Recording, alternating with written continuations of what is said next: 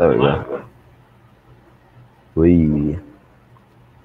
So, like, the point that we need to get into is not singular. We've got to start off first with talking about upcoming podcasts and shows that are very paramount and important that are going on now. And the first one we're getting into first will be Antifa Vanguard of Education, which already exists as a channel. It's not really any content yet, but it will be starring Comrade Net, the Obnoxious Anarchist, and the Anglesist, and that will be getting into the important need for anti-fascist movement across the globe. But of course, mainly this is going to be discussing about the necessity of it within the first world narrative, of which imperialism is reaching into that fascist and antagonistic mode of movement. You've got the Marist Rebel Gang, which is going to be Jason and Mason Steiner, Chad Antifa, and Comrade Net.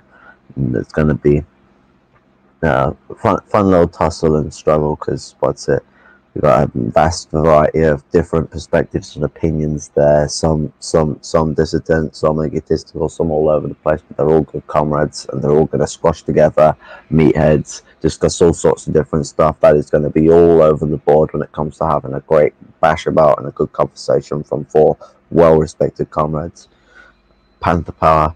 That is a show that was very much needed, that we've actually been discussing quite a lot about today, to do with we want to bring Stephen Struggle and Dr. Weisfeld together to have some absolute struggle sessions together, and bring the old guard into the full position that they need to be in to help support the new upcoming front forward. Actually, this falls in line with the words that Dr. Weisfeld has said, where we the wise sort of experience that they've had in the past of what has been needs to sort of be, analyzed, looked at, and passed down to a degree, but it needs to be, what is wrong proven wrong, what is right proven right, and seeing what we need to push forward by the young that are coming forward. Like it's a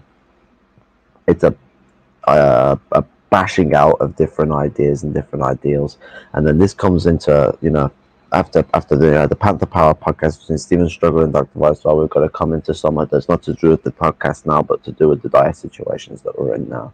Now, Connie Gillis needs much love, and she is one of the people I did Donna Newman in a struggling condition that she's in right now. She's I got hot out to the effort that she's putting onto this, and that we need Elizabeth to read Donna's emails and help out and be, around and help and support her with the stress that she's under of all the shit she's been through over the years. The Falcon General is a badass kid, but she needs to get her head around things a bit and be a little more less steam thing. But things need to be expressed and explained to her. But she needs to, people need to not be neglecting her, but it also needs to come to a point where she needs to be grounded. She needs to not be flying off the heels too easily, too much. We need to have a sensibility about herself, because it's all well and good putting, I'm all for education, need anger in things, and that passion and anger is one thing that she's got, and one thing she should continue to use and express. But we've got to know when and where is too far to go, and when and where is too far to speak, and call stuff. Okay, that sounds funny coming from me, because I'm a bit of a mouthy get at fucking all sorts of different avenues and turns. But the situation regarding Falcone is that they're going through that period of time where they're going to be a little more off the beaten track in the heels of the way in which they express and put themselves out there. But what Falcone does is paramount important. They go through it. They're putting a lot of stress on themselves to be trying to get involved in this at a young age. So I think more consideration needs to be given to the fact that they are making content about the issues in the world that, to be honest, given their age and class position, they don't actually have to give a fuck.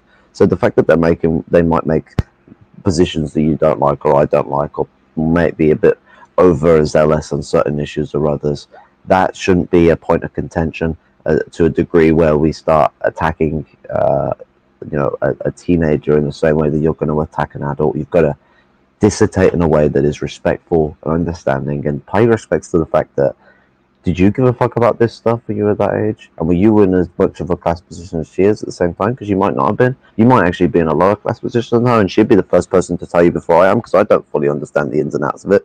So you know, maybe you're not giving enough credit to the fact that she's probably in a better class position enough that she could go focus on education, go get the degree she wants, and tell you all to go fuck yourselves. So the fact she's going to take the time out of her day to go and do all this, stream all this, make all these points out, that needs to be taken into consideration and given respect. And hello, Jawad Sayed.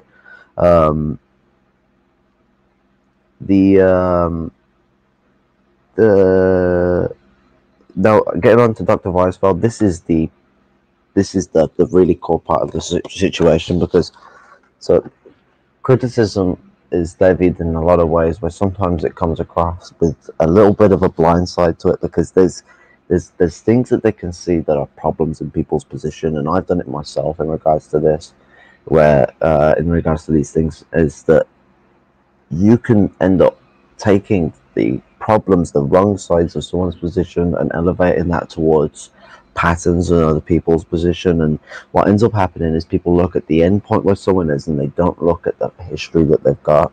Now, this Dr. Weisfeld is the person who I'm speaking of here, and it's the no one seems to be willing to fully wrap their head around the situation of him. They just want to talk about the here and now, and I understand that. I can get that. I can get the animosity. I can agree with some of the criticisms, but the point is that we're not going to get there by slandering and ignoring the history behind them and just treating them like, you know, they're just some academic. And I am one of the first people to jump to criticize the liberal aristocracy, or anyone who's an academic, or anyone who's like that. And I spoke with Weisfeld today, and I have a lot of respect for him. The way he dealt with things, the way he dealt with my criticisms of things, and handled the conversation and come up with some great points about other stuff. It was a very enlightening conversation, and he has a lot of charm to him. But not only is it about his very respectful way of discussion and being able to engage within those conversations, but it was more so the point that I would like to lay out is his history. The one thing that you need to take into account with someone is their background, their upbringing, where they come from. That is very important. The first 7 years of your life are one of the most imprinting parts of your life going. Is what, you know, ingrains the sort of principles that you are going to hold for a very long time in your life, because once you pass that 7 point is when your brain is fully independent. You are on your own. Your baseline is all you've got behind you, where you are reliant on your parents. Like, you're still living with them, yes, and you still got a reliance on them to a degree, but once you pass 7, you've psychologically developed to a point where your brain is actively working as an independent unit. So you are as cooperative as any part of this species is, but you have reached a point of, like, they say the sort of starting point where you start to turn into a man. You've begun your path to proper independence. You know, you've started to think more independently. You're not relying on your parents to think for you. You start to get to a point then when you start to develop on. And actually, if you see, this comes into one of the problems of the labor aristocracy. The people who are born in the labor aristocracy, their parents think for them too much longer, and they end up not developing a greater sense of independent thought for themselves for a longer period of time, and it perversifies themselves into a very concerning way of thinking, very childish one as well. But the thing to point out with Dr. Weisfeld is he comes from a family that were persecuted and massacred, you know, during the Holocaust. His mother was a survivor of suffering in a camp, and I will say the words that he said to him, probably not well enough exactly, because I'm not the best at repeating things, so I do hope I don't do him any injustice. But his mom, he interviewed her after the war, and he asked, like, did he have any properties or anything like that would have been, be stolen or taken, or that could be claimed back as, Jewish people that because it was all, about the bank owning Jews that were stolen, all that box. He asked them about this.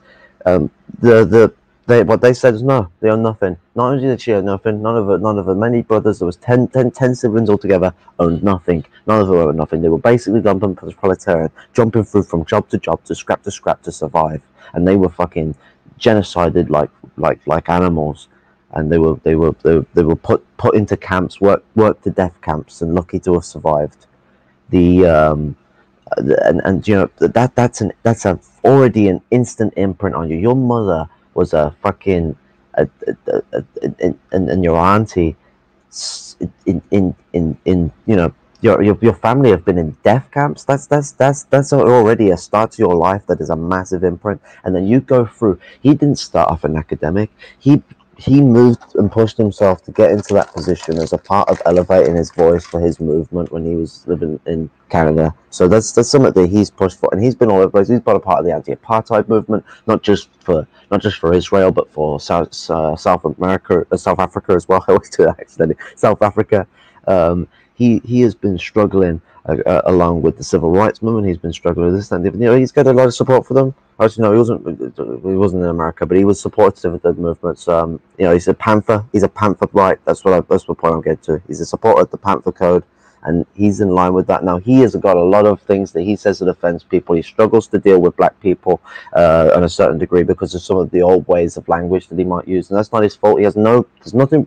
He's not a racist, Dr. Weisfeld isn't. He is absolutely against racism. He's absolutely against colonialism. There's a complete mischaracterization of Weisfeld, and anyone trying to spell that out is just as stupid as the people that are trying to call him a fascist. I'm sorry. I hate to use the word stupid. I don't like calling people that, but there's a ridiculous idea. I have fucking no support in that.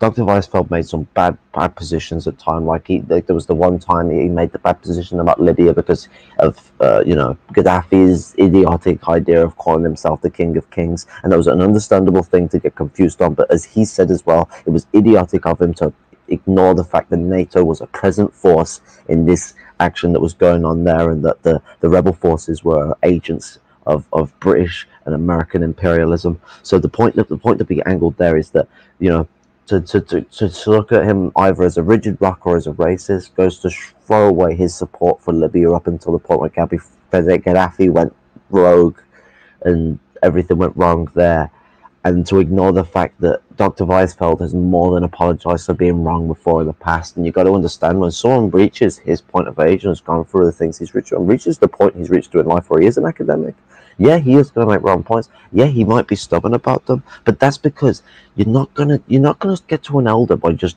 yamming at his points. That's not how you get to an elder. You've got to show a level of respect for your elders, and this doesn't mean not saying the things that are going to criticize that are going to be hard to handle. No, they're quite the opposite. I was even speaking to him about today. It's about saying them things, but showing the respect for them, their positions, the logic they've come to, and the experiences they've been through in life. Otherwise, you are just going to hit brick fucking walls with people who, as far as they're concerned, are being touted to by people who have not as much experience as them. And if you think most of his experience in life is just being an academic, you're wrong. His experience in life is being a supporter of freedom of other people, and so he's been a supporter of the movement for socialism. Has he made bad positions across the line? Plenty of them. Have we all? Yes. My positions have not been fucking good for most of my life. I've been here, there, and everywhere. I've been a Nazi in my past. But you know what? I don't think he's ever been that fucking bad. I don't think he's ever fucking thrown my way down that end. He's been, brought up and scarred with the past history of the Holocaust. He's grown up through the Cold War and supported the movements of all these anti-positions and all that. The issues that he's going to have now, the best way we're going to deal with them is discourse, engaging with him, and respecting the fact of what he's been through, what he's been through, the culture that comes with age, and the fact that we need an application of cadres where we respect the wiseness of the old and the new ideas of the young, and then bring them together. There's got to be synthesis. We can't be turning around and being like, okay, well, there are these now modern issues of Dr. Weisfeld that completely go against this long history that he has got of being an absolute venerated, true comrade. Someone I would happily call a comrade. And we're just going to throw that all away because of problems that come now. I don't think that's a good idea. And do you know what? The thing I'd like to point out is I have all the sympathies out there to my anarchist comrades that are putting out these positions. I understand, and Dr. Weisfeld and everyone else should listen to the lumpen and listen what they have to say, but they should take into this consideration that not everything said there is nothing said there is exactly false, but nothing there is, there are things there that aren't exactly true either, because there are speculations and accusations made that just can't be true and shouldn't be made in a way where they're saying I know, or that they're justified. But I have all respect to my anarchist comrades and what they're going through. They're in a massive struggle, and I can understand why they're pissed off at the moment, but we need an engagement of discord. These people have these anarchists are not just anarchists. They're not just some people. Because I know what the internet's like. When you think of anarchists, you think of these dickheads online. Like the only anarchists that are online that aren't dickheads are the ones that are coming from the lumpen and speaking out on the internet to get their positions heard. But the anarchists aren't all about straddle on the internet. They have abilities to use it. They could be watching it right now for all I fucking know. But the point is the anarchists are on the street. They're out there. They're more hardcore than any of us. They're the ones that are actually fighting out there. And if you've got a problem with anarchists, you either don't know who they are or you're seriously fucking backwards, because the people who are and actually backwards, not this fucking colonial term you guys like to use and call anyone out in the third world that doesn't fit your fucking liberal fucking priorities. No, actually backwards, first worldist. You're absolutely ignorant of what the anarchists are doing for the lumpen people, and that is shows your complete backwardsness. And that is something that Dr. Weisfeld considers, even though he doesn't agree with the anarchists. We've been speaking about this not so long ago, and he can see where he even made he can see where he needs to make concessions to his position and come towards ours, and we see where we.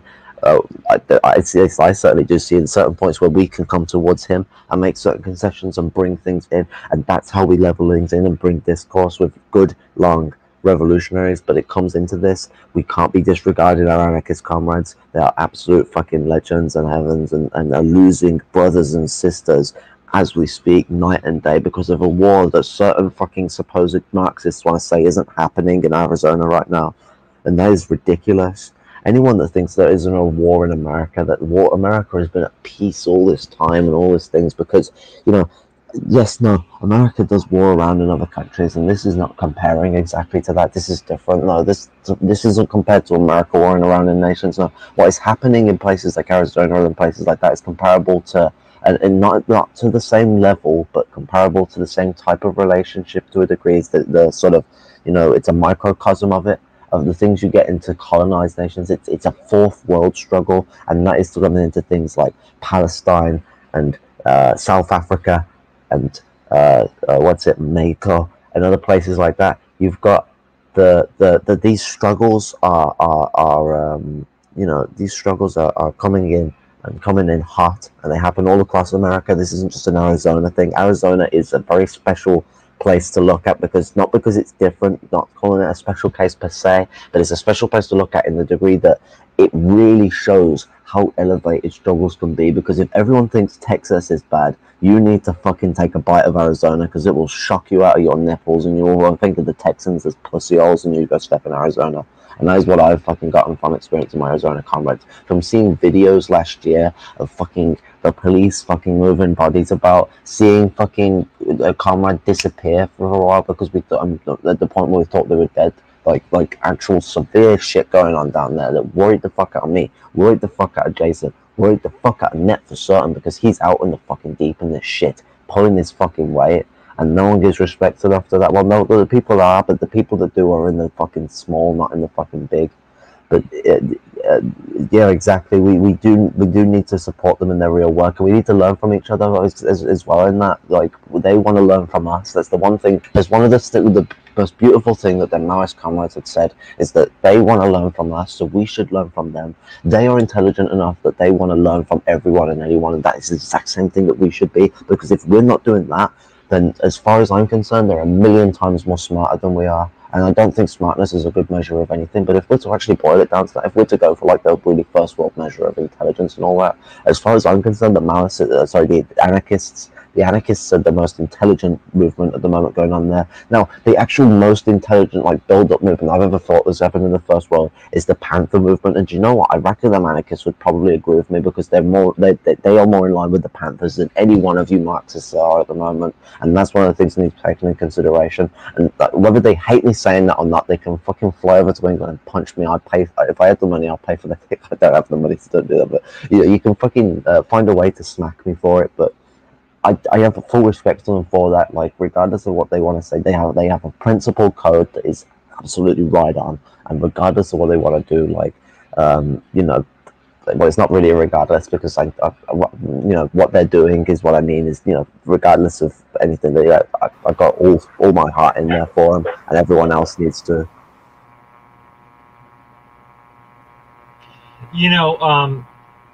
it occurs to me that we might have to explain that Jason is now in a position where, you know, we're kind of letting the mask off the veil, that we had our own veil, but it was nothing secret or like, you know, it wasn't like a cabal thing. It's just, it was under wraps. And the federated MLM cadres, they have their representatives. Like Anglesist is actually representing them, but he's not the only representative. He's just the first one. And like, they're getting their messages out. And I noticed that that's where a lot of the people are getting upset, because Jason is tying this to Palestine lately. And as he should, because the Palestinian factor is being informed with the Navajo and the Lakota, you know, indigenous Mexican.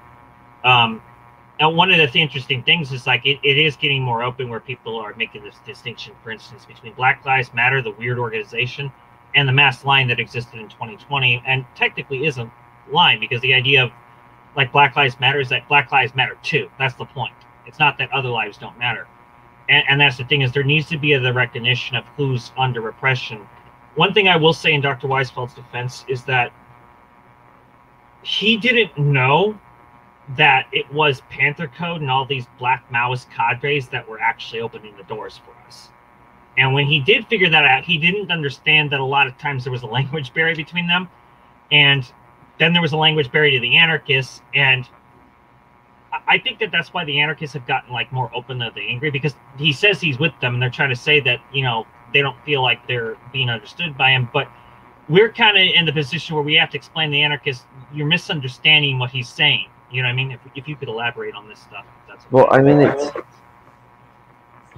I'd come into it on this, so it's not so much about the misunderstanding. It comes into that a bit. There's a miscommunication on a lot of ends, and more so that there's a lack of communication. So these things are so broken up like this. There's not going to be a solid communication like this. There needs to be more dialogue, and I think the problems that we've had going on that have happened recently, that I won't go into too much detail of, with everything that's gone on in the Bund, and the fact that things have gone the rocky road that it has, that is, you know, that gives an open door for things to actually have more contact, because what was going on before was limiting Dr. Weisfeld's ability to even speak with these anarchists, to speak with Panther Code, to speak with the people like this, because of issues with certain chauvinism and other stuff like that, and mental health problems, and a lot of there's been a diatribe of issues, but we've got you and Dr. Weisfeld are still pushing it in the game, and you're both very dedicated to you know, still being socialists. So I mean, Bundists to be specifically, but the you know, the Bund is in a dying state at the moment, and it's a really struggling position. So coming into that, where now that the door is open, and now that we've got sort of the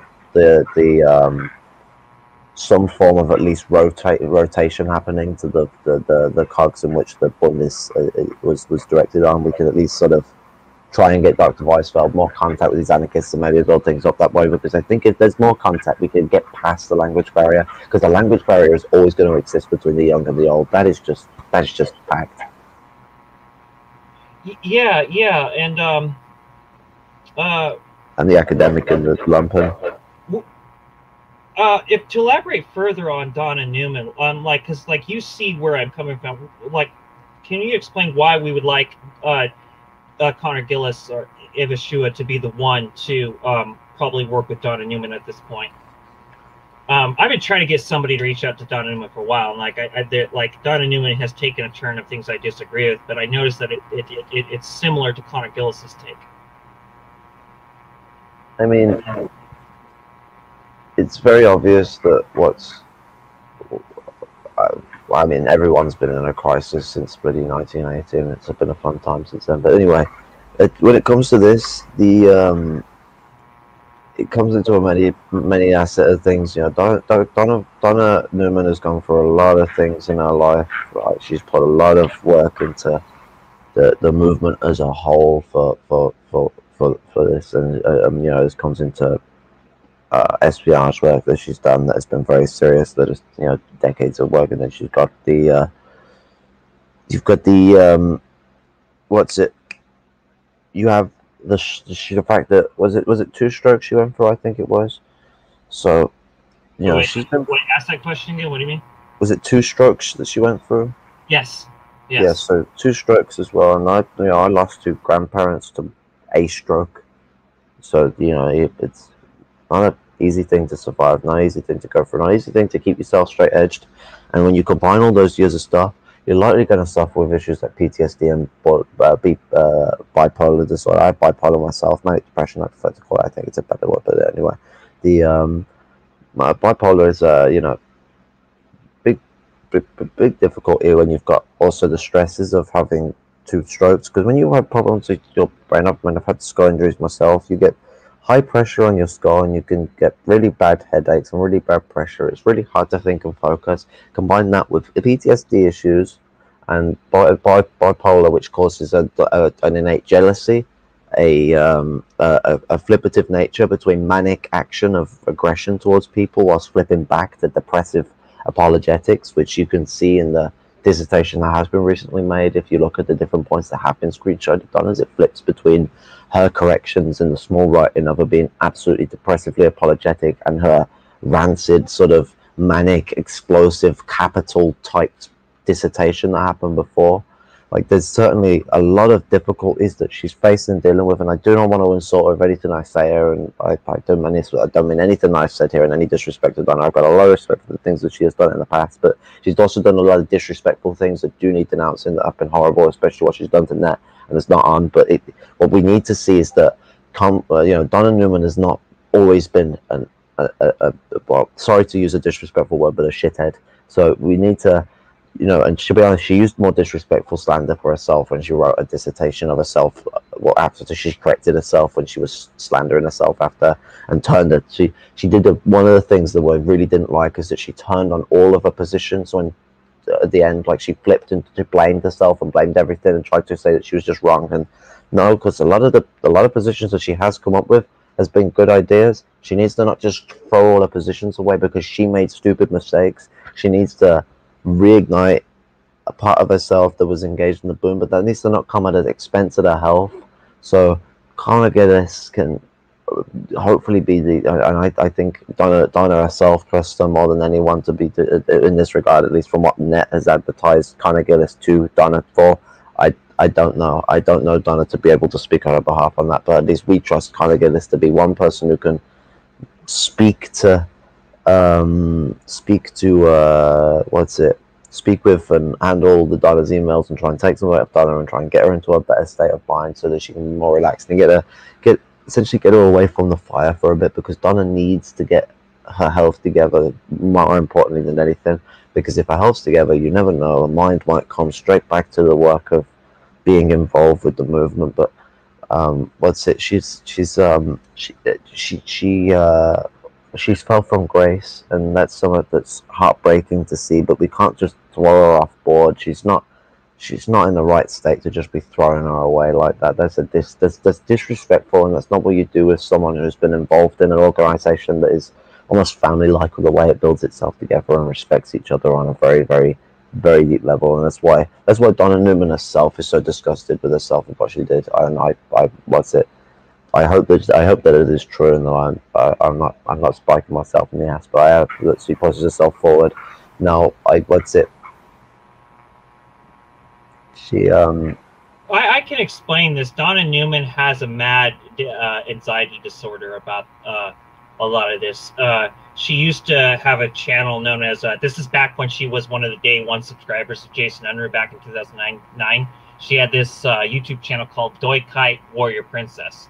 Now, Doikite is a Yiddish word which refers to here-ness, which is part of Buddhist philosophy, the idea of wherever we live, that is our homeland.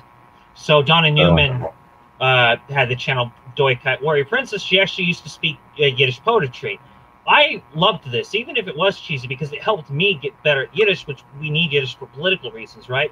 She later deleted this channel, and I had criticized her, and this is not something that's very well recorded, nor should it be, but she was so frustrated that I would definitely want her to keep that. But yeah, but that, if we're trying to preserve the Yiddish language of culture, you should, even if you don't like your poetry, you shouldn't, like, hell, how about this? Let us keep the videos, and we can have other people make better videos if you're so worried about it. But she's been mocked for her voice, and she's been consistently attacked, particularly by Trotskyists, for having that Jersey accent. Oh, come on, Like, that's a low blow stereotype, man. Like, next thing you know, you might as well just be calling her a banker. Like, fuck off. Like, oh wow, so she's got a Jersey accent. White Like, Gonzaloists fucking made fun of Neo Jacobin for his accent, you know. yeah, I mean, well, I mean, people need to grow up though, like, because this is like such a low blow stereotype. Like, haha, wow, yeah, New Jersey, female Jewish accent, ha ha ha, funny. Like, okay, grow up. Like, these people need to grow up. Like, that's disrespectful. It's disrespectful to who she is, and you know that is a thing that a lot of people have insecurities about, because do you think anyone likes to have an American accent? Let's be real now. I think anyone likes to have to sound like Americans. Like, no one chose to sound like an American. No one chose to so before you yank it, do the dick. The Jersey accents scare people, because if you watch, I don't know if you ever saw Friends, but there's Janet, you know, Chandler's girlfriend, on and off Caroline. She's like, Chandler being and then you have I mean, yeah, no, I know. Yeah, I don't know if you ever watched an Nanny. No, I mean, like, I mean, no disrespect, but I mean, New Jersey is the Geordie accent of America, but that's just what comes of it. You know, I don't shit on every Geordie I come across. I'll shit on the shit Geordies. I'm not saying that, but I think certain people are, for some reason, have an irrational fear about Jewish Jersey accents. Well, I think maybe because they've saw too much South Park. Well, I mean, I don't know. Like, there are things that we're told are disagreeable, and we don't know we're told them because we're kind of like subliminally told this shit passively through pop culture. I mean, what's it? But the thing is it just comes into another one of those sort of like sus things where maybe they're not being offensive to the point where they're being anti-Semitic, but it just rings that tone to me, because it's like, it just seems like such a lowball joke, like, haha, we're going to do the whole stereotypical, she's a Jersey Jew, she sounds like a Jersey Jew, ha ha ha. Like, that's what it sounds like to me. Like, I'm not trying to impose on anyone or anyone like that. It just seems very petty, like, why people have to boil down to that. And you're probably right, they're probably afraid of it. Do you know why they're probably afraid of it? Because they know that people that are in these certain positions, whether they're Jewish or black or Asian or indigenous especially, they're probably going to be a bit more radical than them, and they're probably going to smack around the edges. They get cheeky. No, but it's just petty. Like, what that shows to me is that they cannot prove her wrong on her arguments there. Like, if you've got a problem with her, prove her wrong on her arguments. Don't take the piss out of a fucking accent. That's pathetic. You got to take the piss. And do you know what? The funny thing is they're probably Americans. No American can take the piss out of someone's accent, because that's the point I'm getting to. When you sound like this, you can't take the piss out of someone's accent. No, shut the fuck up, Yankee Doodle dickheads. Like, all of you from East Coast to West Coast have a problem with your accent. Let's just get that down. The only Americans that have a good accent are the Irish Americans. They sound sick. The rest of you, though, you sound funky as hell. Or you sound like Canadians. Sorry to break it to you. Well, we were talking about Canada with Jason, about how it must suck to be Canadian, because you have a banana shoved up your throat called the American banana, and you have a throat shoved up your donkey, let's just say, called England. So yeah, like they want to call themselves Americans and be more close to the Americans, but they want to be like, they're like, oh yes, but we have the sensibilities of being British, and it's funny. It's like so pathetic. Like, come on, Canada, you could try harder. Oh, everybody's so, like, warm to everybody. I like it. This is a good stream where everybody's not, like, fighting each other, like in Trav's stream, where he doesn't know why people are talking shit in his stream to each other and to him. I gotta talk to Leftism today. I had a good conversation with him before. I need to have another one with him. But I just been busy. Okay. Oh, there we go. Getting fucked by Britain and the US at the same time. That's Canada. Yes. Oh, and Gaddafi. I mean, not saying he was a form of him. I'm saying he got literally fucked by a machete by someone who was funded by both Britain and America. So if people want to know Dr. Weisfeld's credentials, you know, with all their proud Marxism, Leninism, Dr. Weisfeld knew the actual Stokely Carmichael, otherwise known as Kwame Ture. He knew, personally did know Yasser Arafat.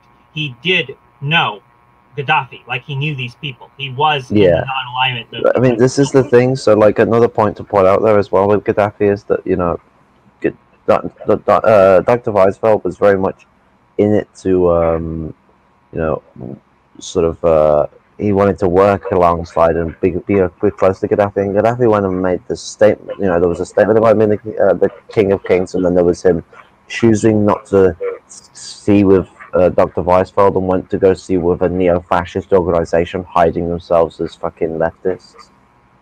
Yeah, and you mentioned how this gets back into how Nasser was tricked to hating all the communists because he thought because he had a different view from the communism and that his socialism was different, the communists would go after him. People yeah, so here's the thing. It's not even it's even deeper than that. So what happened was Nasser was tricked by a right-hand man of his who he thought was a trusted friend. Sadat is his name, who ended up being the leader of Egypt. If a lot of people might remember during the war with Gaddafi, where bless them, the DPRK were very smart, and they saw what happened, and they went and supported Gaddafi in that war, because Gaddafi was the right one in that war. This was before Gaddafi was a shithead, back when he was a good guy. But and I mean, even still in the war that he was in, he was still like the fucking, at least the lesser of two evils, and that's the good guy. I mean, yeah. So, but anyway, in this war, he was the good guy. He was helping to deal with Sadat, who was an agent of the US. And here's the point: Sadat was tricking Nasser that the Soviet Union was their enemy, that they were gonna eventually assassinate Nasser, remove Nasser. They did not agree with anything he's doing, and that he needs to go and support the USA because the USA will defend him and they'll be fine. Like, he was trying to drop Nasser's guard down to the US constantly, and it was Sadat that betrayed Nasser, turned on him, and ended up seizing power from him. And fucking that was with the help of Israel and the US. And it completely crushed the Ba'athist movement. Like the Arab Socialist Republics was dying at that point. Without Nasser there, it was not going to ever survive. He was it was paramount to it. Egypt was the country taking it most seriously, to the point of which you had the other countries trying to complain at Egypt for the fucking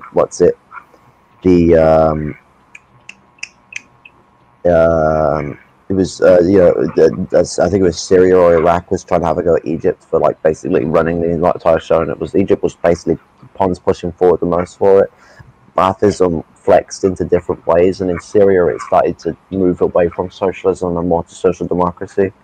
In Egypt, it got disintegrated by Sadat taking over and destroying Nasser's movement, and in Iraq, Saddam Hussein used it for his own movement and started using chauvinistic Islamic idealism to push people into his aim. And even a lot of people but probably most of the people in Iraq saw for it. I wouldn't doubt that, but the people of Iraq were more than happy to support him, because even though I'll give this to Saddam and I'll give this respect to Saddam, is that even though he was a shithead and he did a lot of things and failed the Ba'athist movement, definitely, he did still make a solid Iraq and supported them people to a degree. Like, he did a lot of shared stuff in his own country and outside his own country, but the country was much safer then than it was after the US went and fucking blasted it to fucking smithereens. And all these giving respect to that, we've got to understand this, is that we can't just turn around and be picky and choosy just because this, that and the other. Like, shitheads are going to get in power in the third world, but that's not entirely our dictation to make.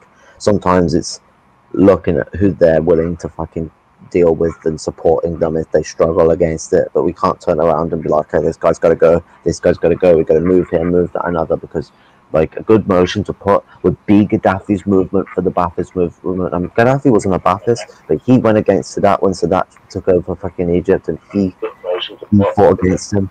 No, Gaddafi had ground himself in Baathism and didn't go around his weird idealistic path that ended up screwing him into thinking he was a king of kings, regardless of whether that was supposed to be literal or just a phrasic term. Regardless of what the fuck he says, he was a spiritual leader to people, and they fucking took that to heart. If he had followed Baathism and dethroned himself from his fucking pedestal of bollocks, he would have fucking solidified the movement and been able to have carried the torch if Nasser had died or not. But he had completely fucked himself backwards. You're shit. Indeed. So. I was just answering Falcone. Fucking. Oh yeah. Hold on. I'm making sure my stuff actually works, which I don't know if it's actually working. Hold on, let me check something. I'm having a technical difficulties, comrades. Hold on, it'll be momentary. Don't worry, I fix it. Okay, I've got it. Okay, so we've mostly covered everything, but I would encourage those who have just joined to watch the whole thing. Complicated. I tend to agree with this, but the problem is Bothism is actually in 3 different divisions. That's the problem with it. That's why, although I do on the one hand agree with Comrade number 3 that's technically fascist, I also technically disagree because it depends which Bothism we're talking about. There's social democratic nationalist Bothism, there's actual socialist Bothism, and then there's fascist Bothism. Unfortunately, Nasserism spawned both the socialist one and the fucking the Nazi one, which decided to confuse everything up. Nasser was the socialist one himself, but like what spawned from Nasserism. You would definitely believe this. I contest this. I actually do contest this. But in this, I actually think that if Nasser's movement had gone forward and built the Pan-Arab movement they wanted to, they would have built a socialist society out of it. I genuinely believe that. I did not hear about this. And socialism was always a language used by Nasser. Always something he talked about. He always mentioned the word socialism. Would smile seeing shit like this.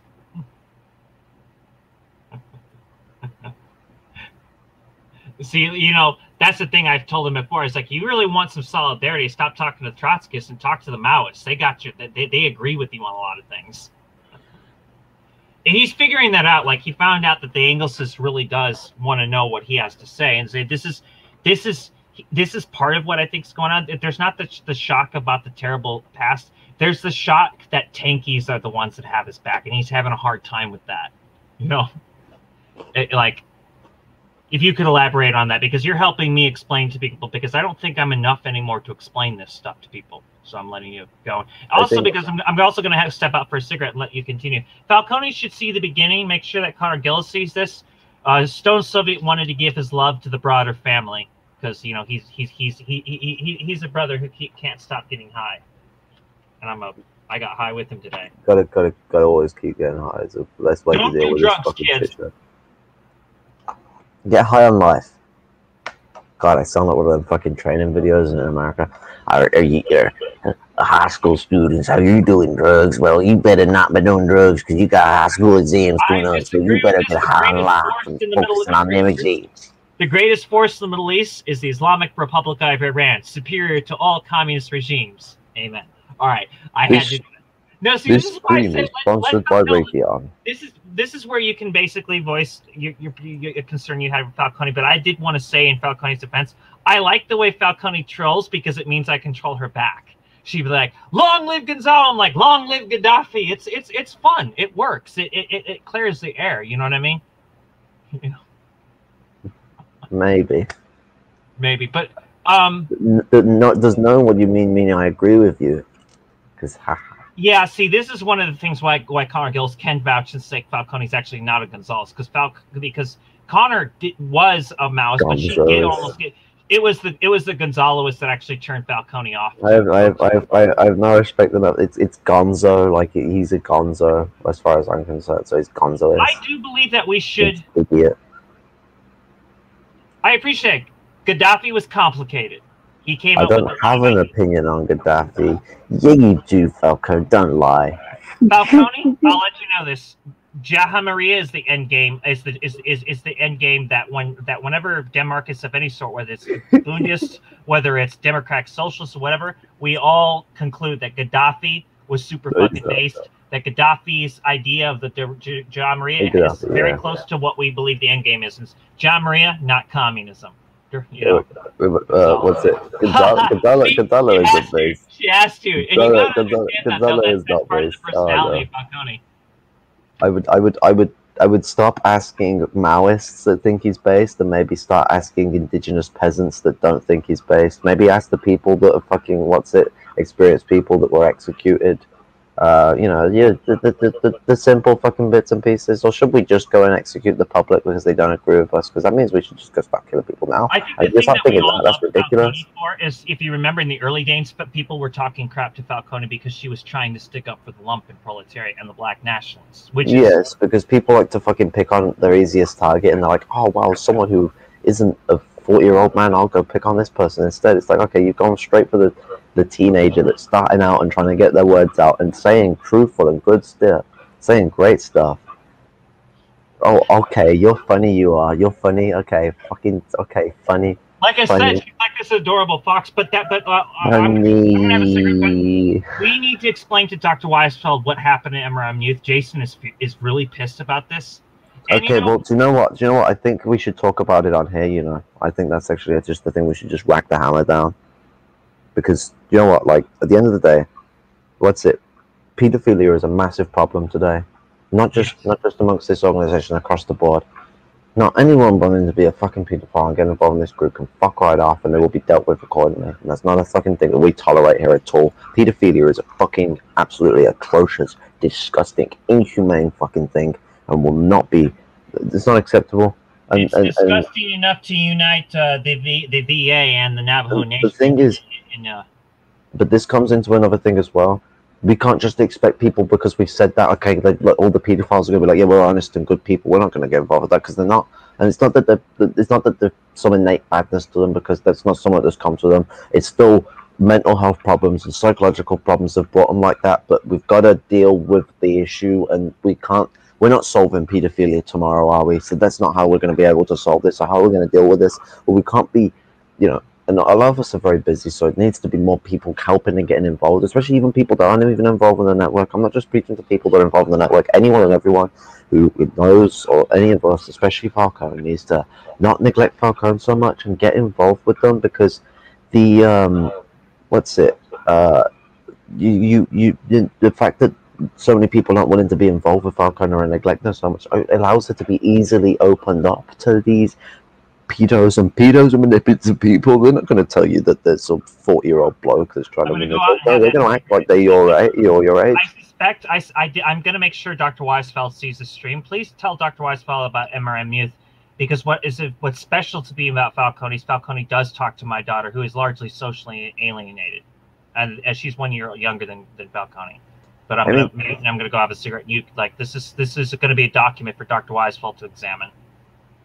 So, and you should mute yourself. Yeah, you go. Okay, so so the MRN Youth is just to get sort of a ground basis going, and if my explanation is poor, Jason had a video on this when it first started a few months back. I cannot remember the date for the life of me, but what's it? Fucking 50-50 chance Falcone will end up dropping the link in the bloody chat somewhere anyway. I don't know. But the Jason come up with the wicked idea that I wasn't even smart enough to think of myself, to be honest. I was actually a bit because of me having my own little sister and other stuff like that, I was really overprotective and tried to basically push aside and get away from the situation, because I expected sort of these dangers. And this is the problem that's come, is these dangers have still been an issue. My worries have been realized, not because she went on, because that was a good thing that happened. Jason building up the MRN Youth and having a program that allows them to say things is built on a good thing, and that was never my worst fears. What my worst fears are is that things like pedos and other things like that will try and get involved and go into situations like this. But the no, not this documentary, will not be monetized, Falcone. The actual MRN Youth announcement video that he did. But anyway, but anyway, I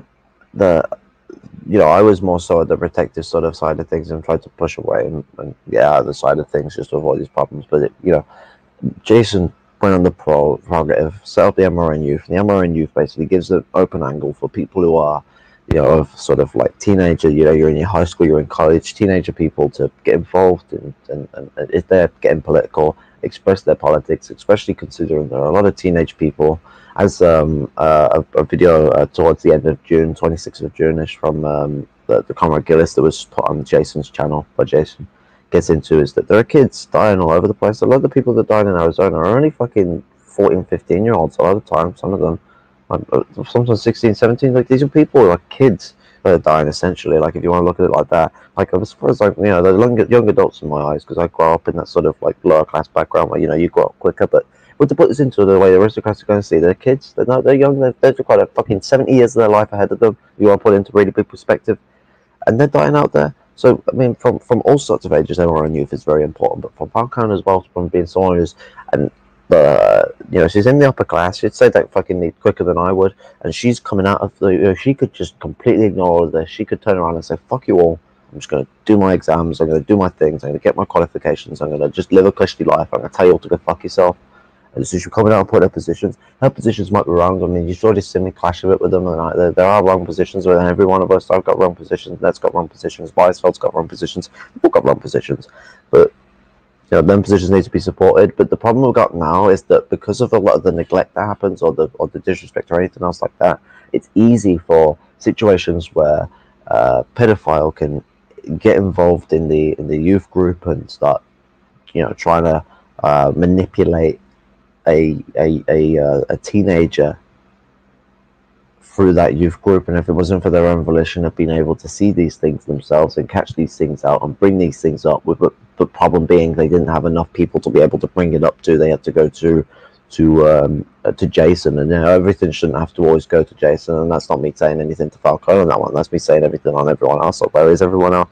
Why are people seeing this? Why are we not more involved with Mourinho? So this needs to be sort of pushed forward. We need more of a protective watch over these sort of things. Otherwise, we're allowing the harsher sides of the world that we know better to seep in onto someone who is still learning their ropes around their own life, but has decided to take time out of that to learn ropes around the greater field of struggle that's going to end up encapsulating their life for decades to come if they stick through with this. And do you know what? The only way we're going to end up being able to keep someone like to stick through with this is if we respect them to a degree. Because someone who is of that class background, you know, anyone who knows me knows I criticize anyone from who's from an upper class background. And Falcone knows this better than anyone, because a lot of the positions regarding these certain things have come from my rants of the aristocracy and up, is that any, you know, you keep pushing them away and you just don't actually dissertate, don't criticize in a manner that's actually displaying a position across, and instead are going to keep attacking them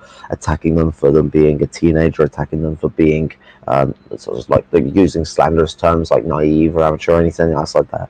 You are going to be beating them away from this position, and when they reach a point of 21 to 25, they might turn around and go, fuck this, I don't want anything to do with this movement, I can't be asked for this. It might turn them off. Like, that could actually happen. I don't think it's going to happen. I think they're going to pull through. But you know what? You got to take that sort of respect with someone.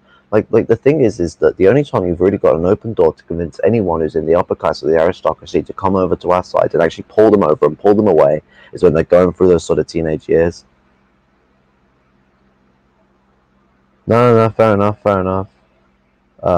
But there's still not enough people about. It shouldn't be the 4 or 5 of us sort of flapping about to sort things out. More people need to step up and get involved. It needs to be a stronger build, a stronger movement. It needs to be it's a multipolar,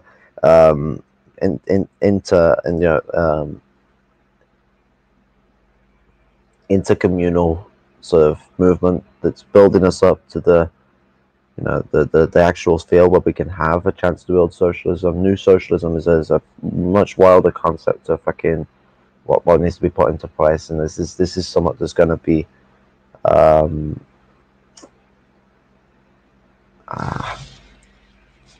this is going to be somewhat that's going to take a lot of work into understanding. But we've got to come together and crack these eggshells within one another. We need to build a multipolar movement that is centered around the lumpen proletariat and the lower working class, and needs to be against the bourgeoisificated proletariat and the labor aristocracy as their scourge against the working class for their own benefits. Because there's always been what you ever see whenever there's been sort of a bit of pull, is that the aristocracy get a nice little benefits, and the things stay either the same or worse for the working class. Sexism in Britain has not been solved for lower class people, or it's still a massive issue. But the Labour aristocracy are fucking flaunting and loving off it. They fucking think it's a fucking past issue. A lot of them do, depending on who you speak to. You've got the fucking, obviously you've got also the fucking rad femmes, and you've got the second wave feminists. The second wave feminists are the innate liberal ones that completely disregard it, and you've got the third wave ones, which are what people might call rad femmes. I don't like that term. I call them third wave feminists, because the third way is actually a term for third position, which is a fascist line of logic. The line of philosophy. The third position is corporatism. But the third wave feminists, something for that line, and a lot of other their identity political issues. These two problems are, what's the word? I mean, they're reactionary and they're revisionist, and they completely disregard the point that feminism is supposed to build up to. If anything, they build feminism even more into the colonial superstructure than there ever has been.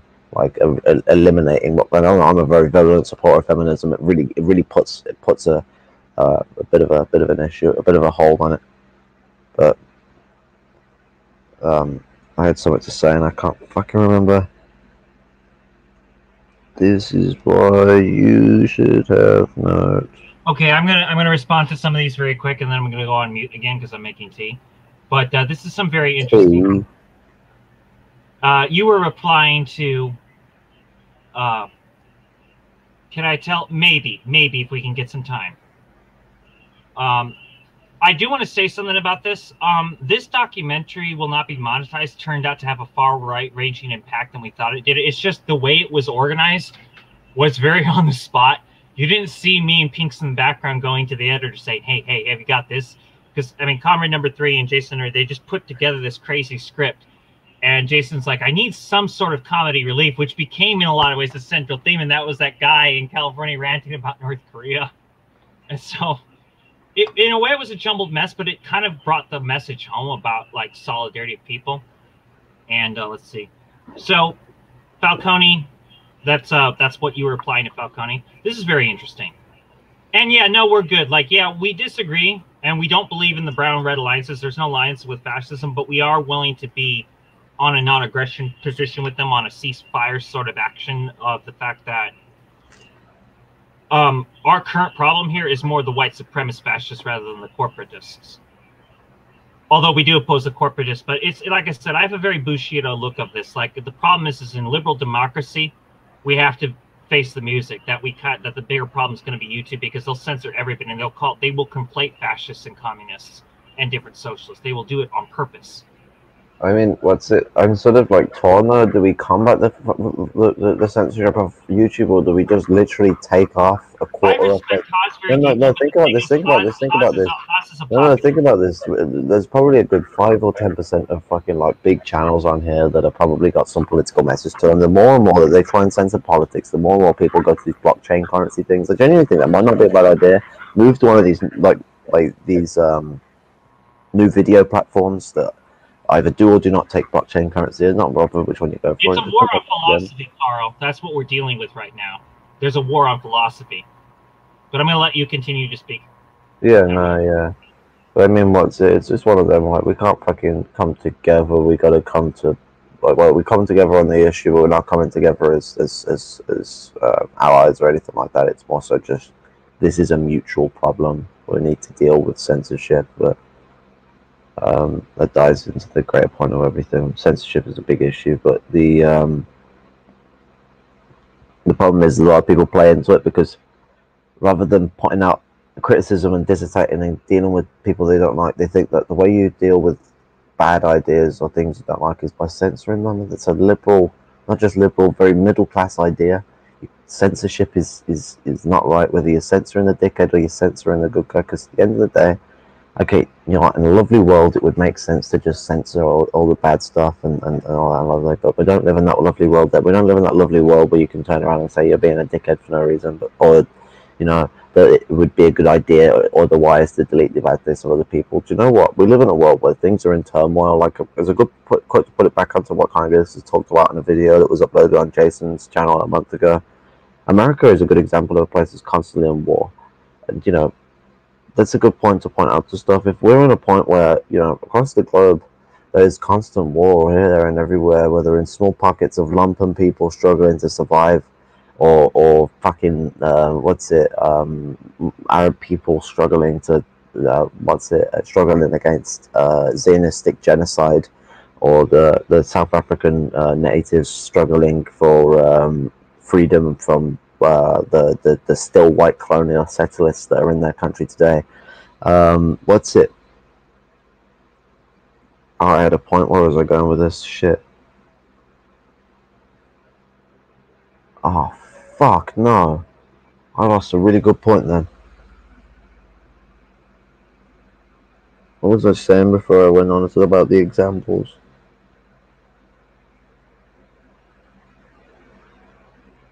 Shit. This is why you don't want to have brain foggery. Fucks up your ability to continue a continuous sentence. Comrades, I apologize. My co-host is not used to being able to speak with this much of an outreach.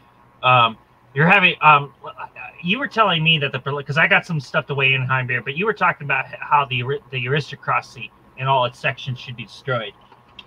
Well, I mean, yeah, they should be destroyed, but I mean, what's it? It's like from I know what I was saying. I know what I was saying. So after the revolution. Listen before I forget again. Stop before I forget again, because I've remembered now. Okay, so the point I was getting to from war across the world in all sorts of different aspects, from the smallest bits of lumpen in the first world trying to survive, to the mass amount of wars in these other countries across the world, we need to look at things from this perspective. If everything is all in this turmoil, why should we censor anything good or bad? Let the good and the bad all ride, because you know what? You censor the bad, you hide bad people's positions. You should let bad people's positions exist. Yeah, sure, they might convince some people to follow them ways, but it's also going to show people how much of a cunt they are. You let people say more and more and more bad shit, and it's more and more all over the place. Let it be.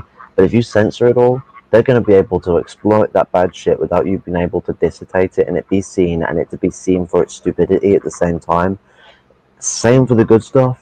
If you're allowing the censorship of the bad, the good was going to get censored too. Also, as well, is it's going to be suspicious, because anyone looking at it from a blank perspective will put it like that. No one's looking from a blank perspective. We'll put it like that. And I'm looking from like the people I give a shit about, so the proletariat and the lumpen. They're looking at that and they're seeing, oh, well, all this is getting censored, but you're saying pretty hard stuff and you're not getting censored. But that's suspicious to me, and that makes it look like you're the ones with the system. So for all of you that think you ain't going to get censored because you're in some fucking daydream, well, guess what? That makes you look like you're a part of the system, and that the Nazis that you don't like are against it. Sorry. So you've basically given them more volition than you have, which is something that goes to show. I mean, it's like fucking what's it? Remember the RCG? The RCG is something that was put onto the prevent measures recently. Do you know what wasn't put on the prevent measures recently? CPG BML. So that makes me a bit sus about them, because for some reason the UK government doesn't see them as an active enough communist party to be put amongst them lists. The CPB, which is a communist party I've been more critical of over the years, is been put on that list. So there's certainly even the I think even the SWP is on there. So if the SWP can get on a fucking list for people who are seen for being put on the prevent measures, and the CPG BML cannot, that goes to show that there's something about that party that people might need to be a bit about, because as much as I've tried to support them over the years and supported members who I know in there, I know people in there that have dog shit positions, and I know that their leadership is utterly backwards on a lot of different positions, ranging east, west, south, south, and everywhere else in between.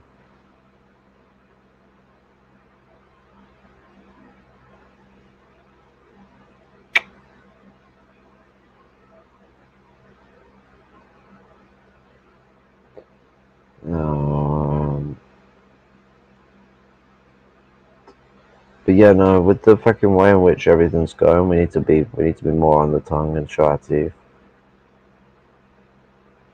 But okay, yes. So dual power. Dual power is a very, very, very important aspect towards struggle in the first world, because I mean, we need to do anti-war, we need to put pressure on the state, and we need to be engaging in strikes, and we need to be pushing for this and the other. But dual power is very, very important. Now, in the UK context, is still very important. You know, we've got to build up for the lumpen people. There's so many lumpen people in this country that are disenfranchised and left behind, and need to have that support behind them. But it more folds into better with America. Not that that it's not. This is something that's compatible across the first world in regards to opinion people. But the America has the perfect sort of outset for it, but not only that, it has the most necessity of all of them for it, because of the. I mean, we still have our own like nation of African Anglos that of course have their own struggle, but the African American struggle is a larger one and a bigger one and all that. And do you know what? It's a part of the same struggle. They connect to their African Anglo comers and they come together. This is because it's a part of Pan Africanism. But just to talk about sort of because they're in they're absolute terrible state in America. The war in America. Coming back to that conversation again, African Americans and the indigenous people are hit the absolute hardest. And you know, their dual power is a very important part of their struggle, because you know what, they ain't gonna be turning around and saying, yeah, you know what, we're gonna just do white man's struggle.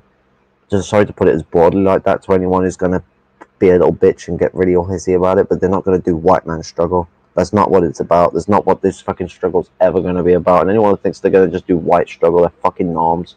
They're idiots, and they're falling into essentially fascist fucking worldview. Like fuck off with the white, like the fucking we're gonna do the whiteism or the white man, or we're gonna do the, you know, we can't do the whiteism, being white. This concept of being white is not just it's not just about your fucking, you know, your skin color is what is used to dictate it, and it's what gives you this power. But if you think that just whiteness is about skin color itself, it is so much more than that. And this is the problem. Like, being just like black liberation and their push forward is the most important thing for revolution in America. But they need dual power. We all need dual power, and we all need to build it up for the revolution itself in the first world. But the revolution in the first world, you know, in America, that is going to be led by the African Americans, and they're going to need dual power to build up their movement amongst their people, because they occupy the lump the most with the indigenous people. They are the ones being killed out on the streets. They are the ones fighting out there. They are the ones that have led pretty much every American struggle for freedom and a socialist platform or otherwise in the last fucking 150 plus years, longer than that. So you know, these people have struggled for freedom for fucking time, and they have happily struggled for the freedom of white people that have been in the similar positions to them. This is where you see all of these black people that may be against white upper working class people, white middle class people. They absolutely support the they absolutely support the lumpen white people that are in the exact same struggle as them. It's not about them hating white people, it's about them hating whiteness. And we all hate whiteness, and white people endorsing and delving into whiteness always come into that aristocratic and petty, bourgeoisificated proletarian position, where they are chauvinistic and they are ignorant and they are very racist. And there's a lot of lower class people in the proletariat and in America, and very many of them that also fall into this racist issue born from ignorance. And these people have to defend themselves because their lives are on the line, because America abuses this from the police and from other people that hold these racist sentiments that are pushed onto them through propaganda day in and day out. And, you know, dual power is going to be the push and build for them to build their movement and be in control. And the black population and the indigenous population, they will lead, they will hold the organs of power in a revolution in America. And at the point of that, they will be at the point of decolonization. And if they tell the whites to leave, that will happen. Like, they tell you that's going to happen, that's going to happen. That might not happen. I can't speak for them. They might turn around and I can absolutely love to fucking keep you here and fucking all that and the other. But if the African Americans and the indigenous people turn around and say that they don't want you on that land anymore, you stole it from the Native Americans. You used the fucking Africans to build it up, and as slaves, killing fucking millions of them. You fucked them all over. We can't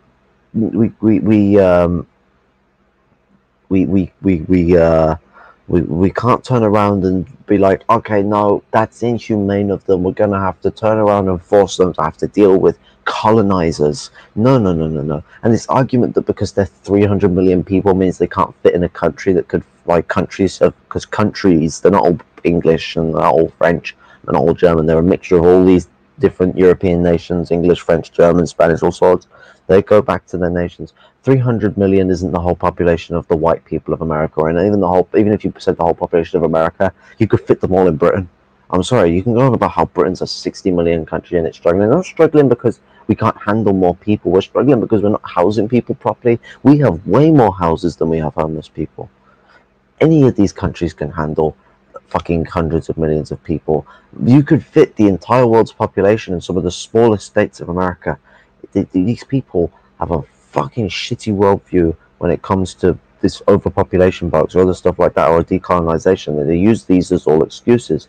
We've got to look at the problems here, and we've got to look at the fact that white Americans, when they're pushed to the end of their leave, end up identifying themselves in a more European basis on a basis than they do an American one. American patriotism is a projected thing for themselves to keep themselves tied into something that they ain't, because they want to, as much as they can, be that supposedly quote unquote civilized European.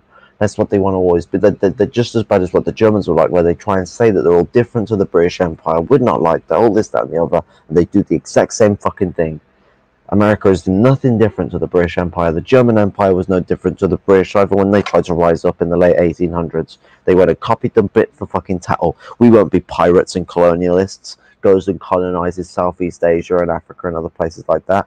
Oh no, we won't be that. We colonizes Middle East. Like these people, because you know, every one of these nations are all full of shit and full of lies, and they're all, you know, colonization is one of the most important things to deal with and pull back on. Like to come to my own issues, we got to look to English colonialism, namely the English colonialism in Wales, Ireland, and still in there, but to a lesser degree, Scotland. This was nasty business, especially for Wales and Scotland. And everyone thinks fucking hears about Wales. Wales went through fucking hell and back too. It's not just Ireland that fucking suffered from famine after end because we fucking starved them to death. No, it was Wales too. We fucked them all over. We utterly were obliterating them. Irish people weren't counted as white for a fucking hell of a long time, and Irish people and Welsh people were fucking Bretons. They all come from that old G fucking thing. Irish people moved on and ended up becoming a different Celtic people because of the splits that were caused from all sorts of different issues in time, from the Vikings to the Romans to all sorts of different things in the past. The Celts have had a very hard time. The Anglos, everyone has come in, and Normans too, have caused nasty problems for them, and they've failed to beat the Irish, but they've put them in a position that has defeated them. They've not beat them. The Irish haven't lost, but they are certainly in a defeated state right now. And we need to support the anti-colonialism movement and bring back those movements about. It'd be nice to see the IRA return in force and become a representative of the Irish people's struggle, and they're forced to bring back a freedom there. But it comes to looking at, you know, we've got to look at the past history of these places. Ireland, for all its history, had a lot of freedom struggles, and it was tantamount to its relationship. But we've got to look at this as well.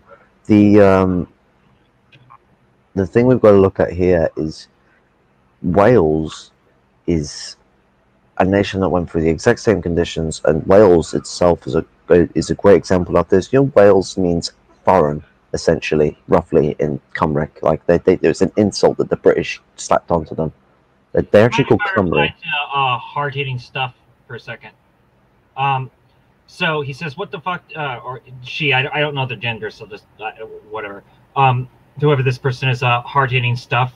Thank you for your comments.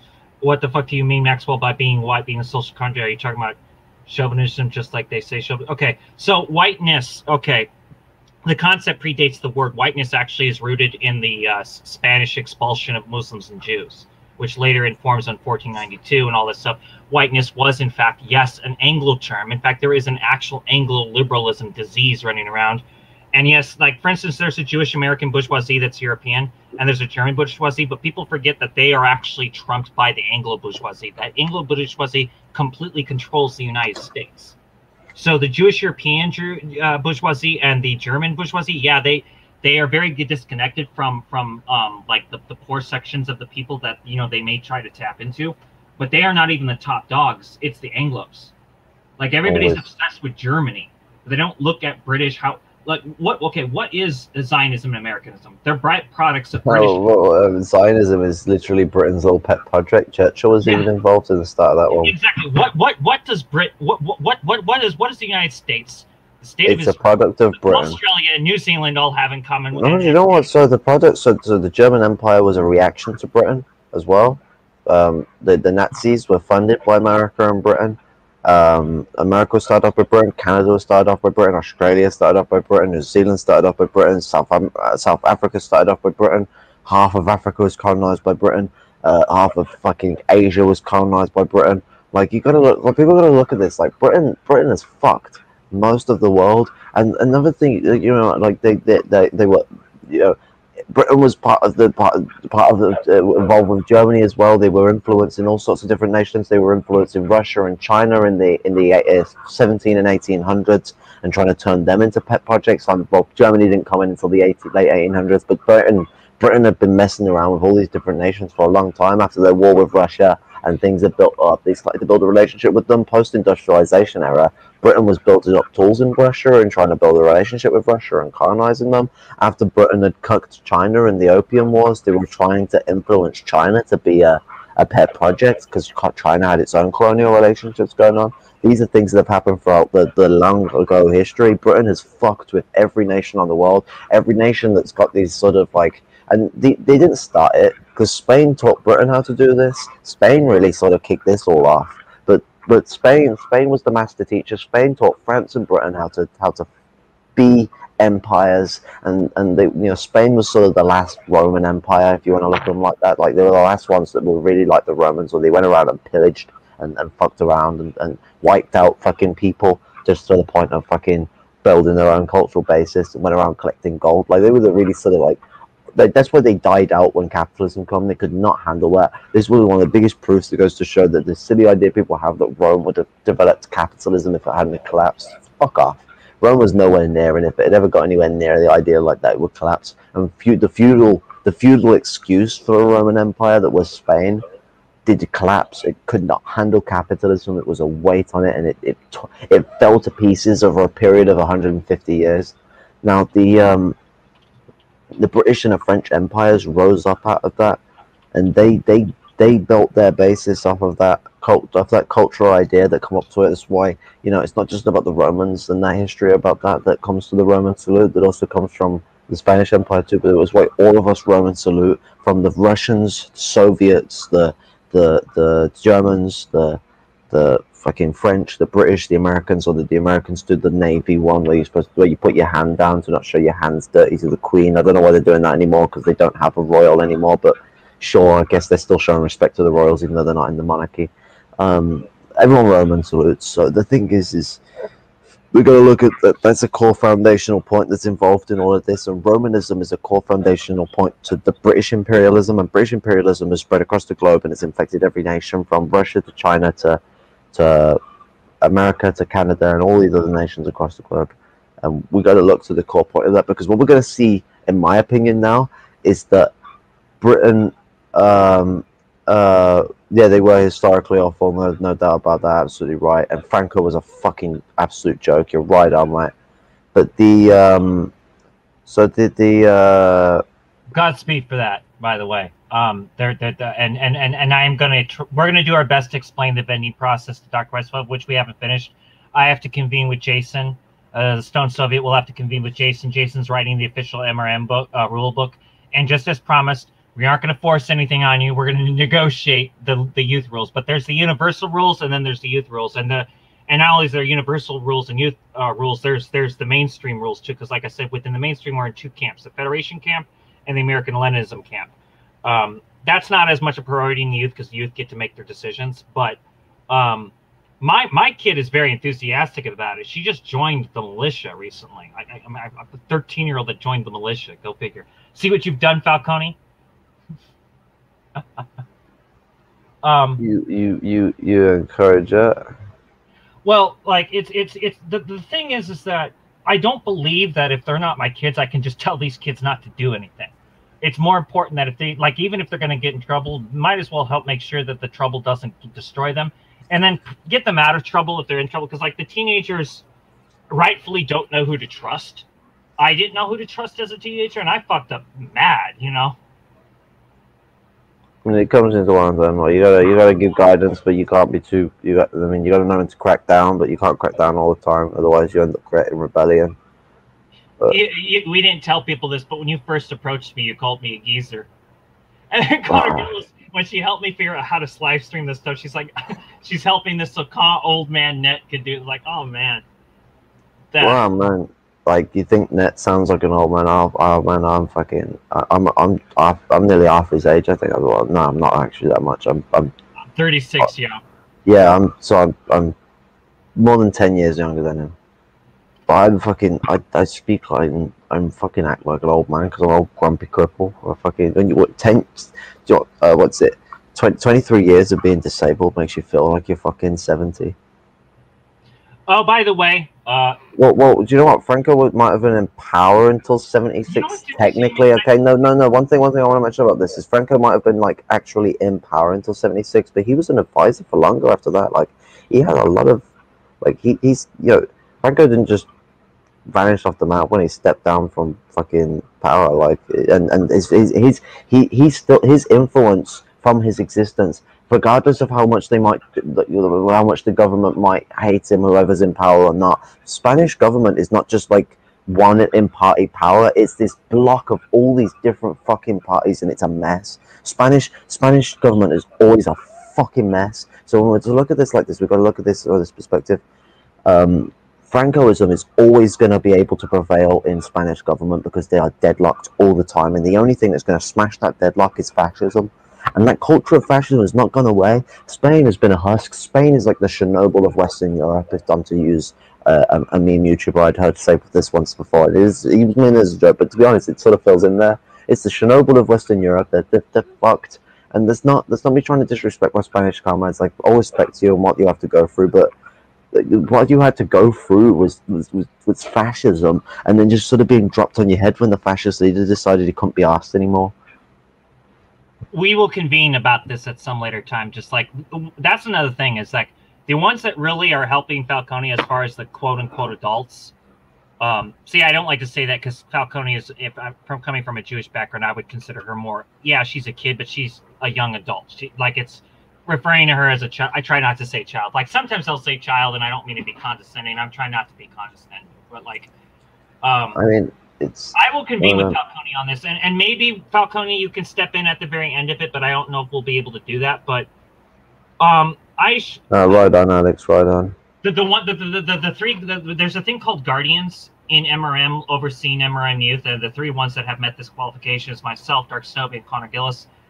See, Angelsis works with Falcone, but Angelsis and Falcone are almost like gripey siblings.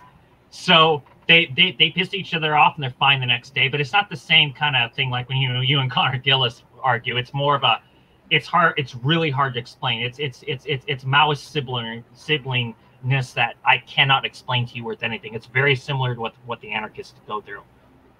Wait, what? She is a young adult. She is. My kid's a young adult. In my religion, when a girl's 12, she's a woman, and when a boy's 13, he's a man. They're still kids, but they are adults. I mean, you go for. I mean, that's sort of like the old school upbringing thing, is that when you reach that age, you've got to start having some independence about yourself. But Falcone, do you understand what the word contradiction is? Because I know that. I like. No, I love. That happens to be a contradiction. I just have to point that out. I'm not trying to be a cunt. I'm being funny, but shit. No, this is exactly what the advanced Maoists always say. They disagree with third worldism because they're not actually against it. Well, what's it? If you support it, then you're probably going to be a third worldist rather than a Maoist. There's a difference. Right, that the Maoists are the closest to the third worldists.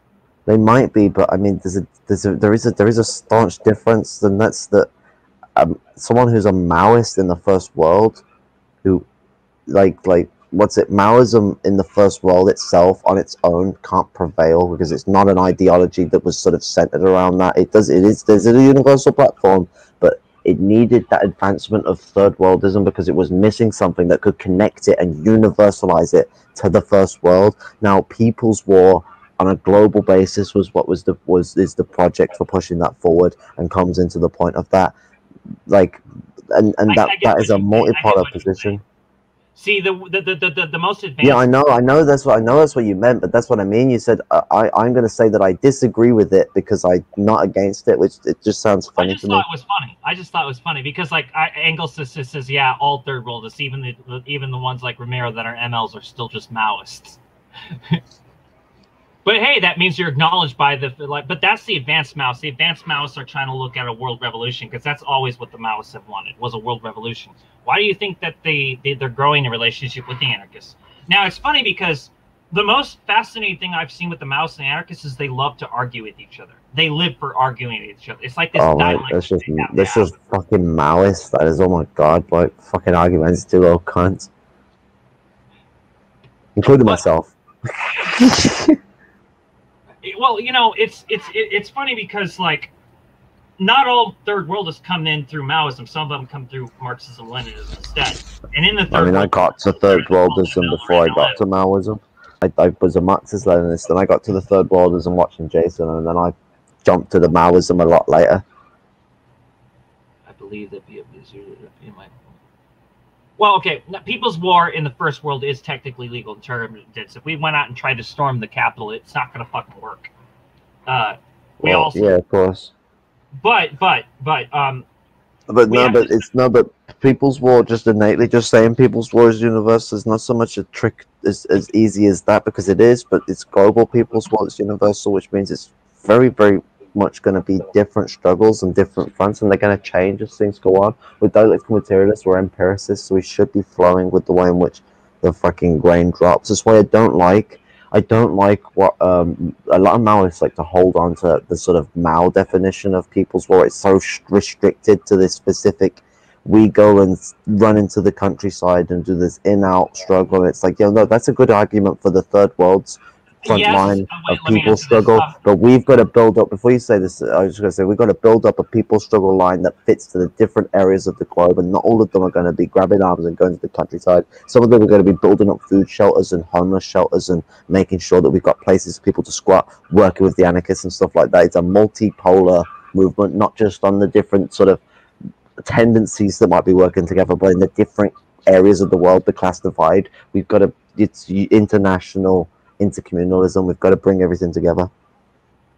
To answer this question, is Africa the front line in third worldism? I see a lot. Okay, it's the third world that's the front line. It's the third world and the third world as a whole in the third world, with respect to the differences of the various regions that make up the third world. So, like, we don't necessarily treat the global South like the Middle East, but third world has both the demarcus and even a lot of Maoists, as well as the most enlightened MLs, and of course, you know, the smart, really smart anarchists that understand the streets in the first world. There is a consensus. This is what's happened. The global class divide theory was proven, but that's not exactly third worldism. It's just that the third world has saved that theory, and they've always said it came from the MLM, but it was the third world that saved that theory. Now, switch up today, real MLMs started showing their face in both the first world and the third world. But you know what, though, like the point is that I've got to absolutely like praise the point you're pointing out there, Robert. You don't have to look into the truth of this, because North Korea, they are the only ones that, like, out of any nation in the world, like an actual solid state nation that's properly helping the people of Africa in any way, would be North Korea, and they help.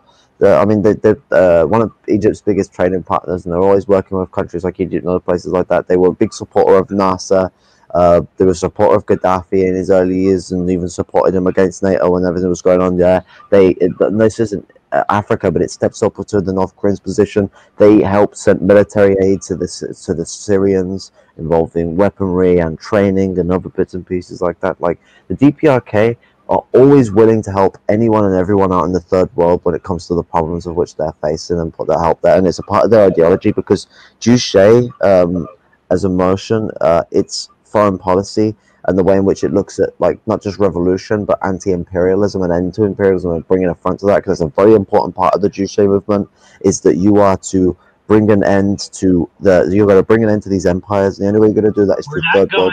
The only way you're going to do that is by third world struggle. And China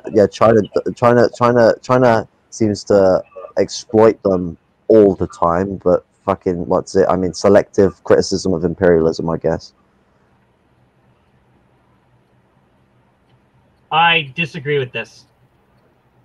I think I'm still going to disagree with you on that, Fountain Coding. I actually have taken the DPRK pill.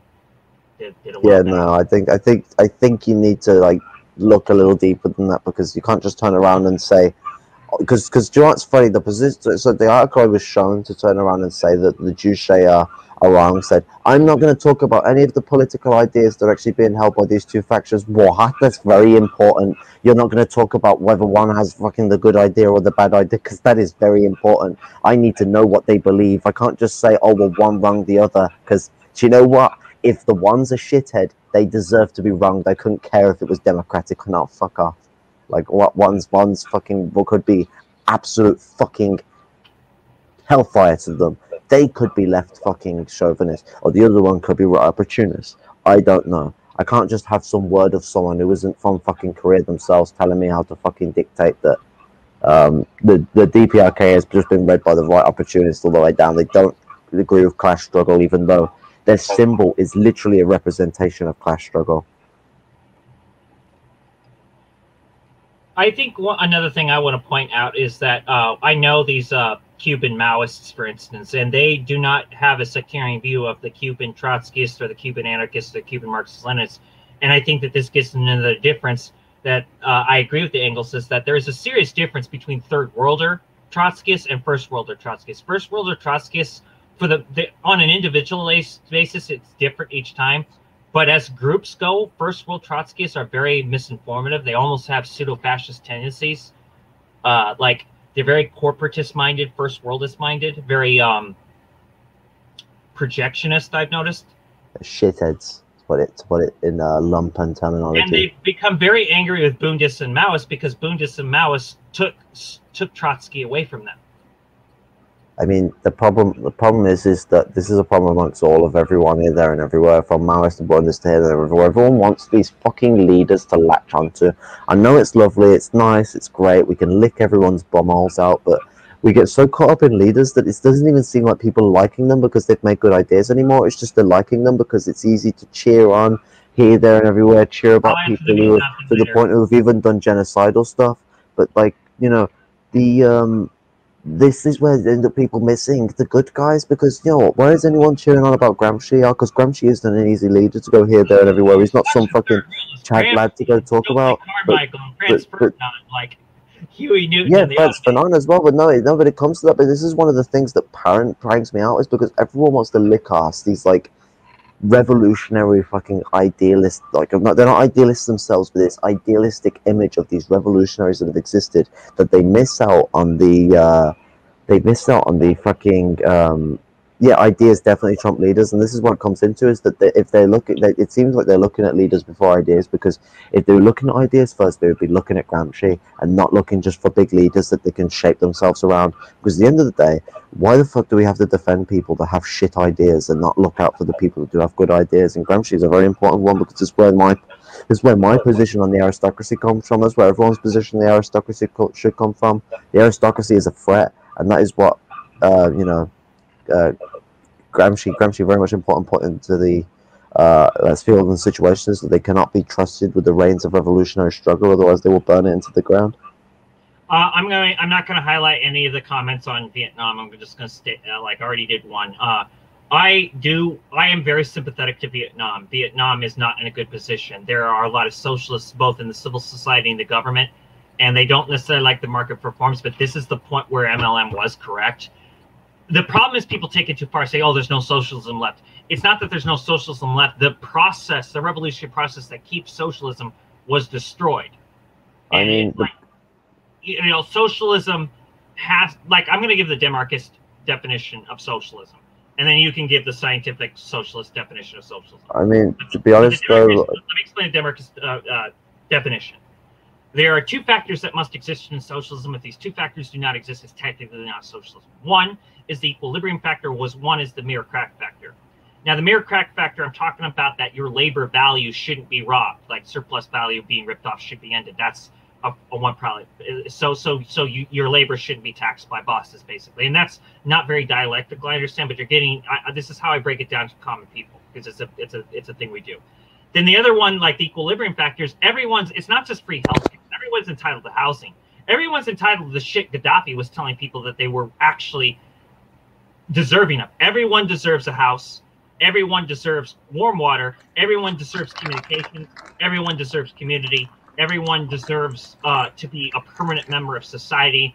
you know, and for people to we should aim for direct democracy as an end game. Although there is a dispute between Marxists, Demarchists, and anarchists as what that transitional process is. I mean, Marxists speak of the proletarian state. Anarchists speak about the federated anarch. Demarchists, we like the third rules. Don't think that there's one soup, but we do prefer an advanced version of Jaha Maria. And instead of mutualism by the proto-anarchists, Dr. Weisfeld did come up with demarco-mutualism in the same way where Don Newman ripped Trotsky from his context and put it into a different context. Because that's what we do. We do that shit. We do it on purpose because it works. It's like, to me, Trotsky's ideas should have been written for Egypt, not for Europe.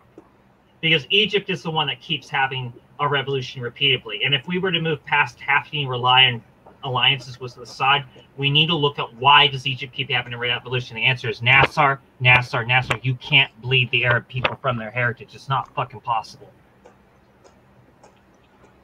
But in order, by the way, Falcone, if you ever want to be deputized by the federated MLM cadres, you can't keep making videos called "They're Not Your Friend." I know why you're doing it, kid. I get it. I applaud your rim logic, but I don't. I know Black Red Guard does a similar thing. It's like, I'm running on the Kill All Settlers platform. I love it when Black Mexican people and all that do that because they're totally justified for it. The problem is nobody knows what that means. Jason's got a point. Nobody even remembers what Kill Whitey meant. It was an anti-Wall Street statement. It was a real anti-colonial fucking thing that emerged in the 60s and 70s. People realized, like, oh, wait, you know? But indeed. But I mean, it comes to that. Listen, Falcone, I believe in you, and I believe you have the ability to synthesize. You may one day find yourself synthesizing Duce with, not Duceism, but Duce ideology with certain things that Peruvian communists said and certain things that the Naxal said. You might be surprised what you might conclude as time goes by to your own conditions. Because we know what she would do. She'd arm all the Mexican lumpen. She would do it on purpose. She says, hey, you know that Mexican is a misnomer because technically it's Mexica and technically we're Aztecs and Mayans and all these other things. I could see Falcone breaking the barrier. I could see it happening. Okay, but so one thing I want to get into in the chat is, okay, market socialism is not having billionaires, and Vietnam actually has billionaires. So it's not just simply market socialism. That is definitely a restoration of capitalism. Like, I understand why you would want it to be like that. Vietnam put a lot of federation into this, but here's the thing to know about Vietnamese history is when they tried to implement planned economy after going through not just the war with the French, not just the war with the Japanese, not just the war with the French again, not just the war with the Americans, not just the war, you know, with the Chinese. They went to war with the Cambodians and liberated them too. They have been destroyed. They were diffused. When they went to build planned economy, it fell through its arsehole, not because planned economy couldn't survive, but because Vietnam was absolutely screaming. It was struggling. It had been under all this way, and the biggest nation that called itself a socialist next to it fucking hated its guts and wanted to invade it before and will invade it again. So they were terrified and struggling, and they capitulated backwards. They fucked up. They revised back towards capitalism. Cuba is actually getting into a similar position now because of the way the American sanctions have beaten them into the ground. And anyone that tries to attack Cuba without understanding that first needs to think again about it, because the Cuban people are not liking this, and you've got to get behind them Cuban people. Wait for Jason's ultimatums on these things, because these ultimatums will make it safer for us to have these conversations. But by the way, Connor Gillis has already said, by the way, all she wanted to say about China. You know, she kind of doesn't want to dive into it anymore. I'm not talking about China. I'm talking about DPRK in Vietnam. No, see, but this is all the parts we're talking about, the Marxist states, because that's what Jason. It doesn't matter. Like, well, I shouldn't have to keep quiet just because fucking some people have insecurities that they need to deal with. Listen. I told you about the truth is the truth. I'm just talking about it as it is. The truth is the truth. We need it. The problem is we have not even dived into Palestine. This is what's starting to get really aggravating. This year should have been the year of Free Palestine, just as last year was Black Lives Matter. That like I have dived into Palestine. I have a whole fucking protest and on I'm my gonna be channel. I honest have with dived you, into I fucking Palestine. can't stand that piece of shit Biden in office. It's like BreadTube is in the fucking White House. Radical liberalism is fucking here, dude. And it's not doing anything about, like, the police force has been tripled. I swear, this guy sniffs girls' hair and he's brain dead. He's like a crypto pedo in the White House who's obviously under the control of Kamala Harris. I'm sorry, but fuck this dude. Fuck the rat lips, man.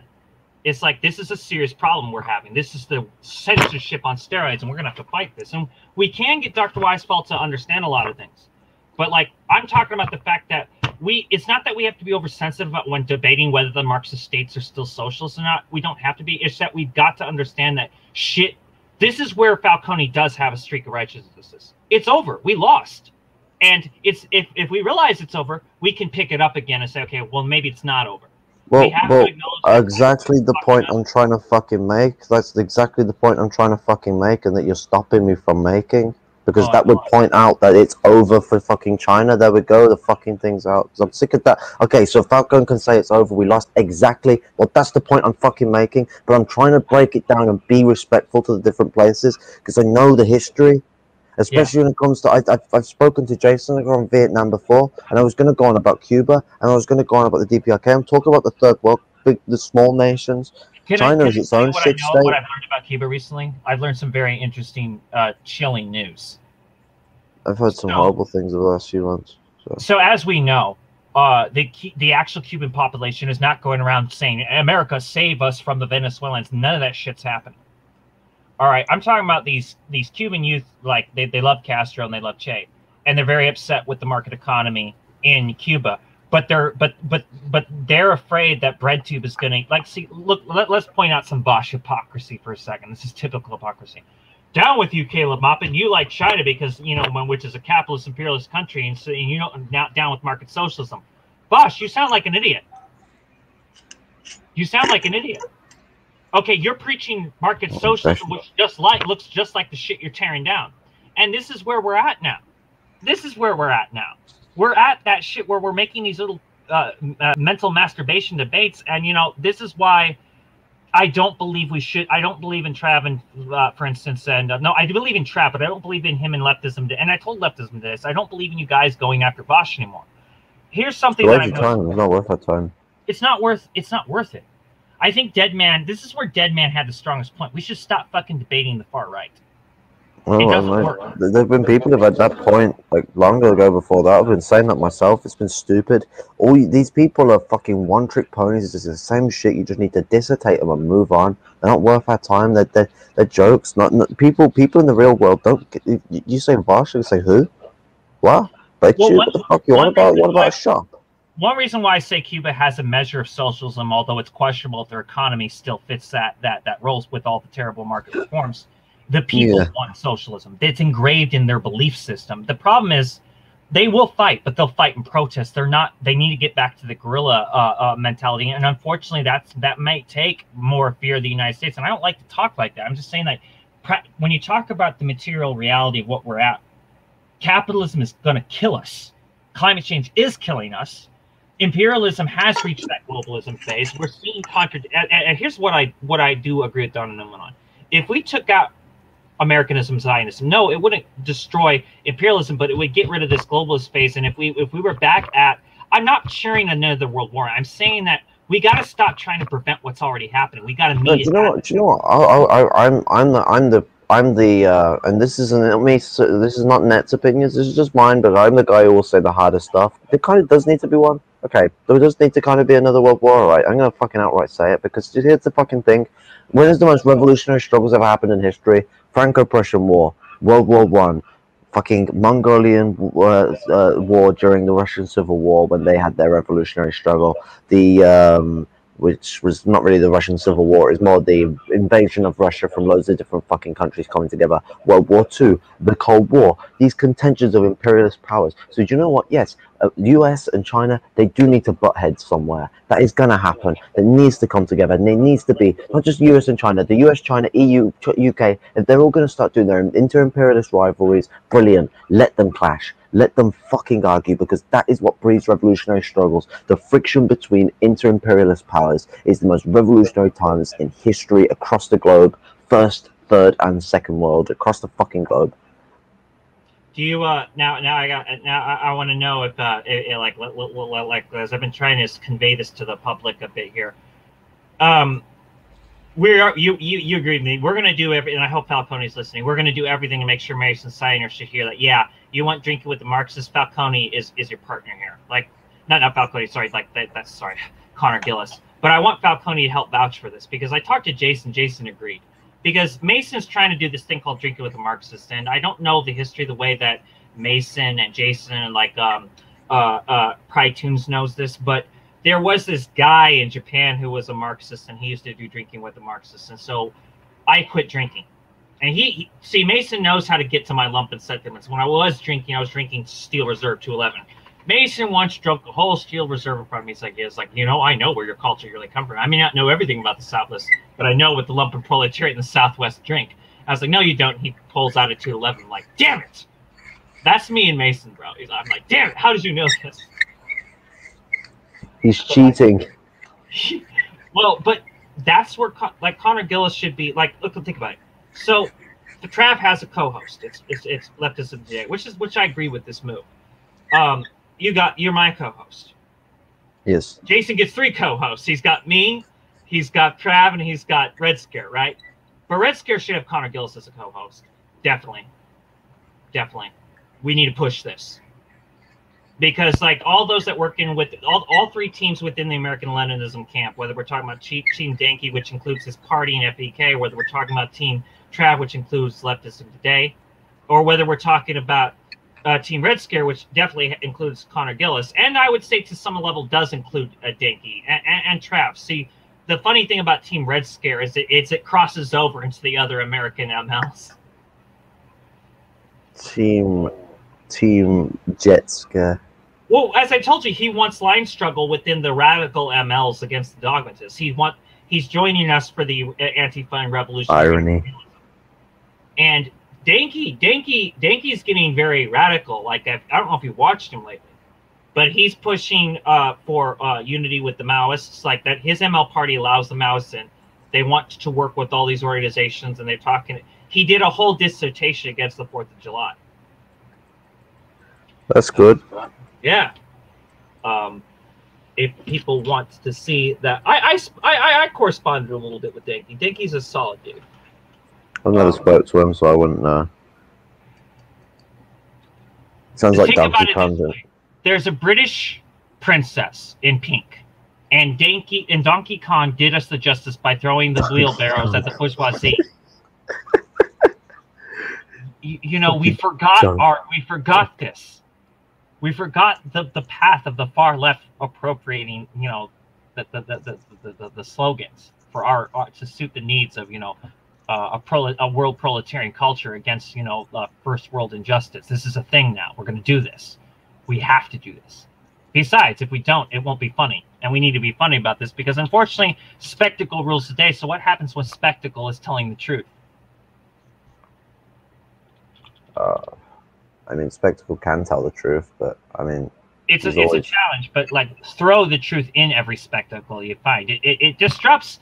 But the problem is I don't encourage you doing this on the Vosh stream, because people have lost their channels in 5 minutes just by going up to Vosh and challenging him.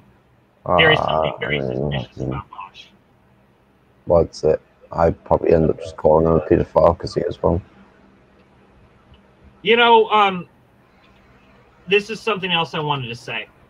For everybody that's upset that Jason Unruh and Caleb Maupin did split or didn't split, there was no split because they were never politically aligned per se. Rather, they had problems with the same machine, and they have associated with each other. It's a bit not tactical to go to challenge all the populists right now, because consider this. And this is where we are more trusted to criticize Jason on this. Jason should have actually challenged Caleb Maupin a long time ago. That's what a lot of us said. But I said to the audience, and because I know that you were part of, you're like Pride Tunes. You go back in Jason's audience actually, like real actual support of what Maoist Rebel News represents, right? Well, like him, what my complaint was, where were you guys when Jason was getting isolated? Now I'm not slapping you, like I just want you to reply, because now things are getting serious. Well, I'm not slapping you in that way. I'm just like thinking, we've had this conversation. We're kind of like self-auditing so people know what our concerns are. Yeah, I mean, I know. Well, I've been all over the place, and I've been about or not about, but it's, you know, I've only been a communist for 6 years. There's a lot of people who've been watching Jason for the 12, 13 years he's been doing videos now. So a lot of people could have got more involved and could have built up this movement more with them. And when Jason was in much better health, I know a lot of the old fans of Jason who might be here might have seen how much healthier Jason used to seem back in the day compared to how he is now. Well, yeah, and a lot of people have no clue just how much that actually did have to do with Rain, and how Rain deliberately kept him away from the trans community, and they popped up gender warriors. They ignored the lumpen trans people, which actually have some of the most nightmarish conditions in, you know, Arizona, Texas, Nevada. Holy shit. Nobody wants to be trans in Nevada. Yeah, coming out against Rain was one of the most important things for Jason, because it allowed him to actually first put his actual perspective on, like, and not his full understanding of it all, just his actual perspective on, like, trans people themselves and his respect to them. And it's always been, and this is one of the things I've always hated. Now, Jason is an old dad, and he's got his own respectful ideas, and this way he doesn't let them drive anything, because he knows he's wrong, or at least knows that he's probably not got the best idea around it because he's not trans. What he's always said and what he believes is that you should listen to the trans people, not go about yourself fucking trying to say that they are this or they are that, or we should follow this or follow that. What Jason will try and dissertate and complicate with is their SJW issue and the people that are, you know, utilizing this for some pretty shitty ideas. Now, Jason's had some actual worse ideas longer ago in his past, but this was a newer phenomenon to him at that point. I know it's not been a new phenomenon, but do you know what? A lot of us, that I learned afterwards, that there's been a trans movement going on for a fucking long time, especially like strongly since the LGBT movement was really strongly in the 70s onwards. So, you know, you know, it's been for a long time. I never heard about any of this shit really until 2012, I think, 2013, and I never really bothered to actually properly consider it until I was a communist. So it's sort of one of them things where it's completely locked away from a lot of people until a lot longer years in life. And Jason's, what, 40 now, so he took it, you know, it's good that his position come round and he actually opened his eyes to it, and he wants to listen to the trans people and not have his head stuck in the clouds. Well, he never hated them. That's the funny part. He never hated them, or was never actually afraid of them. It's like right now everybody's onto the gender warriors. They actually censor like actual trans struggles, like the real ones, because they need an internal conflict. Because like if you listen to Falcone, for instance, or let's say the Black Internationalists, they don't hide that they're trans. They're not ashamed of that, but they're more involved in their national liberation struggles and their connection to the lumpen proletariat. That's more where they're coming from. And that's what I think BreadTube is trying to stop. The Radlibs want to make everything about, hey, the third world has a lot of people with patriarchal views and Muslims. You got to stop them Islams, and you gotta turn them into LGBT superheroes. And guess what? You're basically taking the struggles of something, and you're using it against a population that may not fully understand, that isn't necessarily in the same urbanized conditions where trans people typically emerge. And I'm not saying trans people exclusively come from the urban. I'm not saying that. But I am saying that that's usually one of the common manifestations. So I think it's because in the urban, that's when gender gets questioned the quickest. Well, it's more so, okay, no, it's more so about this. It's not about whether it's questioned the quickest or not, because, I mean, to be honest, like, there's a point to that, and the point to that is not so much about whether it's just questioned the quickest, it's also questioned the slowest, and well, it's answered the quickest in the first in the lumpen, like in the working class. Like, you answer quicker because you've got to, and in the lumpen they eventually get a way to dissociate and dissociate because you eventually stop caring, but you put yourself at danger. So it's a hit or miss one with that one. But the proletariat will go from that angle. So it's not just about this. So when you've got to survive, you got to break your back. You could be killed for your issues. You got to work your ass off in jobs that you might not get if you appeal to this. You might lose family. You might get thrown up with your family. You know what? You might even have a family who's fascist enough that they'll fucking kill you if you're like that. That can happen, especially in America. So the thing is that being in the lower class and being trans, you will just end up bottling it up. You won't express it because your family will hate you, your friends will hate you, the police might fucking kill you, people around you might kill you. You might fucking it's a million and one different things that go wrong with the people that are in the lower class that people in the fucking labor aristocracy don't have to fucking deal with in their life. And it's people like Rain that end up blocking Jason from speaking to the same people that they're blocking everyone from speaking to because they block these trans people from speaking to. The lump and the lower class trans are the most disgusting things ever, and it goes to show this big break between the labor aristocracy and the lumpen and how they function, trans or not. Yes. Now I'm trying to think of how to work Falcone here because we can't take up this entire stream to. Well, I mean, like not entire stream. This we can't make this go on forever because I want Dr. Weisfeld to see this kind of as a testimony. So like, give me a second here because I realize I might have to kind of make you a mod. Maybe I just don't know how to fucking do that. You know what's sad? You know what's sad, bro? Falcone knows exactly how to do that. Kids. Freaking kids know shit that I don't know, and it's embarrassing. I don't know anything anymore. I give up on knowledge a long time ago. I just do the big stupid now. I have no fucking clue how to make you a mod, dude. Maybe right click on me. Do I through StreamYard or do I do this through? No, I mean like literally just right click on me in StreamYard. Just right click on me and see what happens. What is your agenda if I put this link? Because I might have you on here, but I'm not sure if I can. So what's your agenda with me doing that? Does this help make people into a mod? You know what? Yeah, no, I think so. Maybe I'm just saying, like, right click on me and see if a menu comes up or something.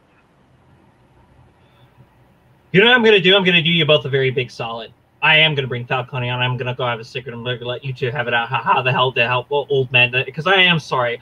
Like the fact of the matter is, when Dr. Weisfeld, who's in his early 70s, understand, like he may not understand all the streams yet, but when he understands more technical crap than I do, I know that, oh man, I'm so far behind all this technology. It's bad, bro. My kid knows shit. Mate, I'm no good with technology myself either. Like it's fucking. Oh, I used to be pre-2011, where everything past there it got complicated. So they changed the policy and then let everyone know. Damn it! I don't want people clicking on this. There you go, Falcone. There you go. Oh no, you idiot! You shouldn't post it in the chat. The link that I got it. Do you have the link? I'm not sure delete it now. Remove my own link because it says block user, put user in timeout, put myself in timeout, block. Can't this thing just let me? Okay, all right.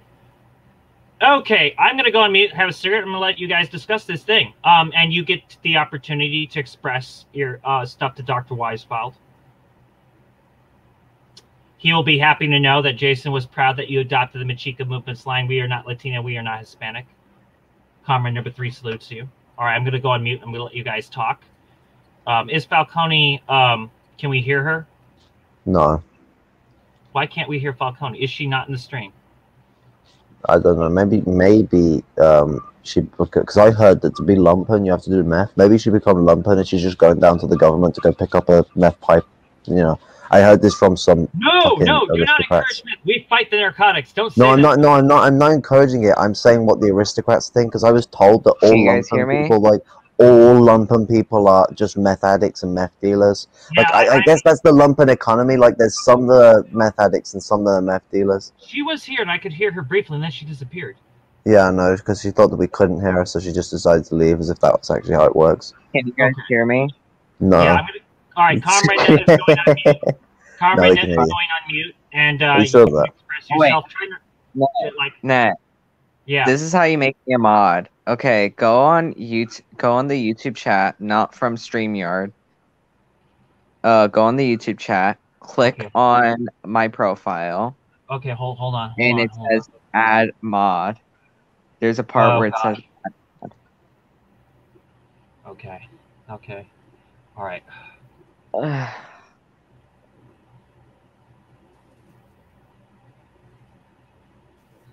Do you see it, Nat?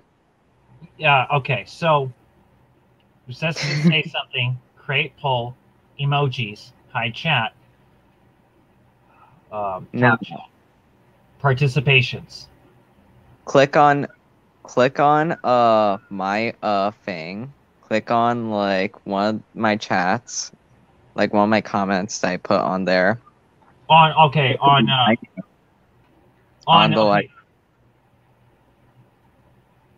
the StreamYard or on the YouTube? YouTube. On YouTube. Okay, so I'm pressing on you, but it's not doing anything. That's weird. Press it. That's Click. Weird. Click. You're What am I clicking? On my name. All right. It says pin message report. Remove. Put user add moderator. Add moderator. Click the add moderator thing. All right. Now I need Stone to type something in chat. I need my co-host to type something in chat. Okay, yeah, okay, I'll type something in the chat then, so you can add me as a mod. You need to send me the link to the video. Actually, I'll just go onto your channel, it'll be easy to do that. Don't worry about it. Yeah, actually do that. I have it in there, bro. I have it in there. I was also gonna say this. I was gonna give like what happened with MRN Youth as well. Yeah, yes, so but let's don't type in chat first so I can make a mod, and then I'll go on mute and I'll let you guys talk. Okay. Oh, every time I type in net, it doesn't come up with you if you're unsubscribed to. I have to type in Comrade Net separately. Censorship, much. Yeah, I know. That's why I joined. I don't like things derailed, but the problem that all three of us have is we all like to talk. You know, the other thing I also did is this. I joined a decentralized platform. I joined Telegram. Stone, write in chat. Write something in chat, bro.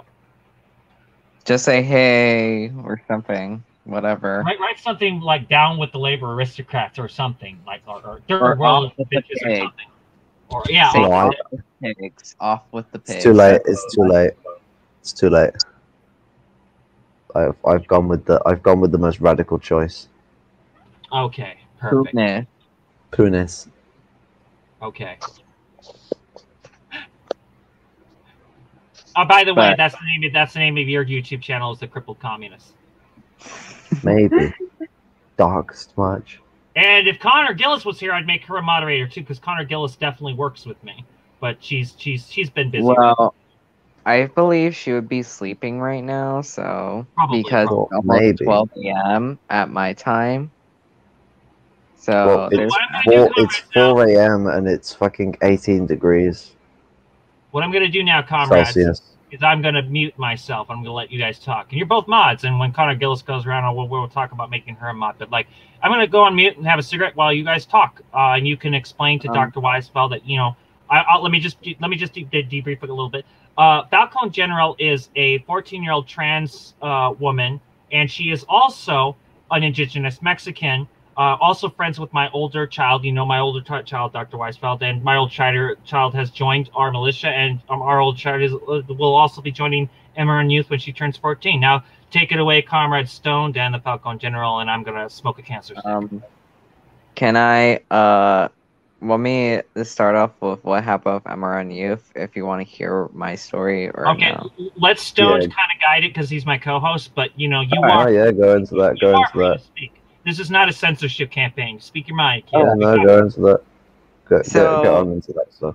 People kind of had like some misconception. Like Maxwell thought it was because like basically he actually was a member of MRNU. He was actually somebody who tried to join MRNU.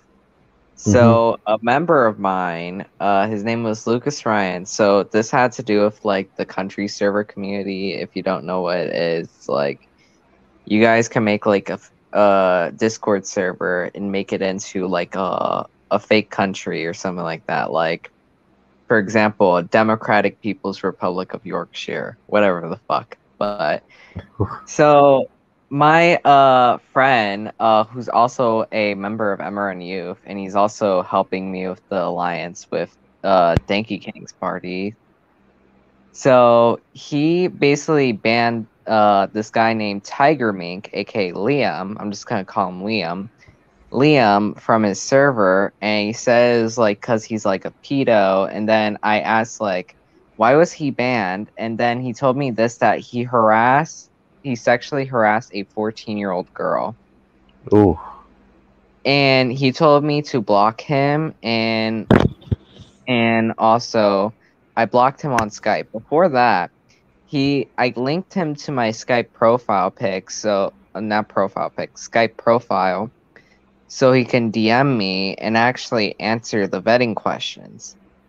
He said only hey, and he never even actually answered any of the vetting questions. So basically, if you don't answer the vetting questions, you don't become a member of you do not become a member of Emmer Youth. And also, if your application is not approved by me, you're not a member of Emmer Youth. So he would refuse to do that. So then I find out about this, so I block him immediately from Discord and from Skype. And then next we basically start going on a full-on burn notice, basically DMing mods from our servers, like Finbull server, to ban this guy. We also got the communist library to do it, and other Discord servers as well to ban this guy. Basically, then I also had to open an investigation and had to set back a few things due to this situation. So now I'm going to have to be talking to a literal victim about this. And actually, he had two victims. The 14-year-old girl is off of Discord, but there was another one whose name is like Comrade Helen, and basically he sexually harassed her. I'm not gonna go into the details because it's just disgusting and it would want to make you throw up. So, but the other, yeah, and the other thing is this: he was also somebody who wanted to fuck animals. Oh, well, there's no fucking surprise there. You always end up finding this weird link between the paedophile community and the furry community. Oh, God. Yeah, he said he's a Marxist-Leninist Maoist furry. Oh, God, no. I bet he's into fucking banned him from their server. Basically, you know the Maoist Lounge or no? That's a Gonzaloid server. I don't know it, but no surprise. But yeah, they had to ban him. They were the second server to ban him. Then it was the World People's USSR, which kind of the funny way they banned him was basically giving him an execution trial. But yeah, that's a meme level of laugh. It's almost funny enough that it's acceptable. And the leader was basically a Kenyan Maoist. Oh, no. Whose name on Discord is Joseph V. Stalin. So, yeah, basically, we basically did a whole burn notice of this guy as well. And the other thing is this: we were planning to also do a live stream, and basically, the member from MRNU, I'm just gonna call him Comrade Lucas. Comrade Lucas, we had a call yesterday. And basically, he informed me of like all the weird ass shit. Okay, so before you go on, I know the Kenyan comrade you're on about because he's the Kenyan comrade that I like to inform people about. That a lot of my positions, like, I'm not going to go into them now because we'll try not to cause any trouble. Although a lot of the positions that I have surrounding China actually come from that Kenyan comrade. He's a fucking legend. African Stalin, some people might know him as African Stalin. Yeah, pardon? That's African Stalin. Yeah, he was. People from Finballs probably know him. Like, he's a he's a polite and timid fellow to the most degree, but he will absolutely slam you and slam all of us. He's proved me wrong on so many stuff around the Soviet Union. He's got a great head on him. I mean, it goes to show you one of them things. As someone pointed out earlier, Africa is one of the most sort of like revolutionary parts of the world right now, and like his ideas and the way he looks at things is a great show of that. Like, he's a fucking well-venerated comrade. I got a lot of respect for him. Yeah. And he's working class as well. Like, he's not just some African, like some Kenyan comrade. Like, he's not just a true comrade, he's a working class Kenyan comrade going through the brilliant businesses. There's one of the things me and him connected on. I saw in his lumpiness that me and him were both like, we both had about the same generation of phones. So we were just having like a nice little sort of like love, like it was a really heartwarming exchange between us, sort of going on about how crappy our phones were. He wins by far, trust me, like, because he's in a shit position, but like, it was a nice little reflection on things, because we were both in you know, he's in a worse position than me. We're both in that sort of relatable economic position where we can relate and get things across like that. I can hear foxes fucking outside my window. Yeah, as well as basically we were all like going around every Discord server. We went to the People's Republic of China server and we were like spamming, like adding the mods every single time, basically during that day, and like saying, ban this guy immediately, now, because they were not fucking active. So we basically made them, like, we basically told them to get the fuck back online, or you'll have the image of harboring pedos. We basically did like a whole burn notice, and we were like telling every server to do this. Even some servers waited until like the next day to ban the guy, which is just crazy. Like almost the next day, like 11 p.m. or something like that. When it takes you nearly 24 hours to figure out that maybe, I don't know, you should maybe kick the pedophile. I don't know, might be a good idea. Yeah, it was crazy. It took my friend Lucas, Comrade Lucas, a week to find out about all this stuff, because literally he was shocked and he feels like super bad about the situation. So basically he was like, okay, I have to expose this guy because we must never let this ever happen again. And basically he's like a whole stain to the Marxism, Leninism, Maoism. Not the first that I've seen on Discord. This is the second. Oh, here's the other thing. It won't be the last. It won't be the last. Yeah, that's true. It won't be the last. The Marxism in general is disappointing on Discord. Oh my god, yeah. No wonder why. And also, good news is that since Marxism on Discord is shit, we have some Gonzalez YouTubers who are retiring from internet leftism. They should just retire in general. True. Oh my god, I remember this like one guy, his name was Equinox or some shit like that, or Mouse. Oh god. I can't stand the guy. He's fucking who was this other geezer as well? I can't remember the name of, and he got really prominent in Finball's server at one point before you were around. Like it was probably about a year before you started coming about, and he it might be the same geezer. I'm not too sure, but I think it was someone else. It's either Equinox or someone else. It might have been someone else, but this cunt, like, he got really high up and he was just being a cunt, but he wasn't doing like actual Maoism. He was just wrecking. He's just wrecking and going on about how everyone needs to start reading from Mao first. And it's like, okay, that does not sound like a Maoist. I've never known any Maoist that turns around and goes, you guys just need to read Mao.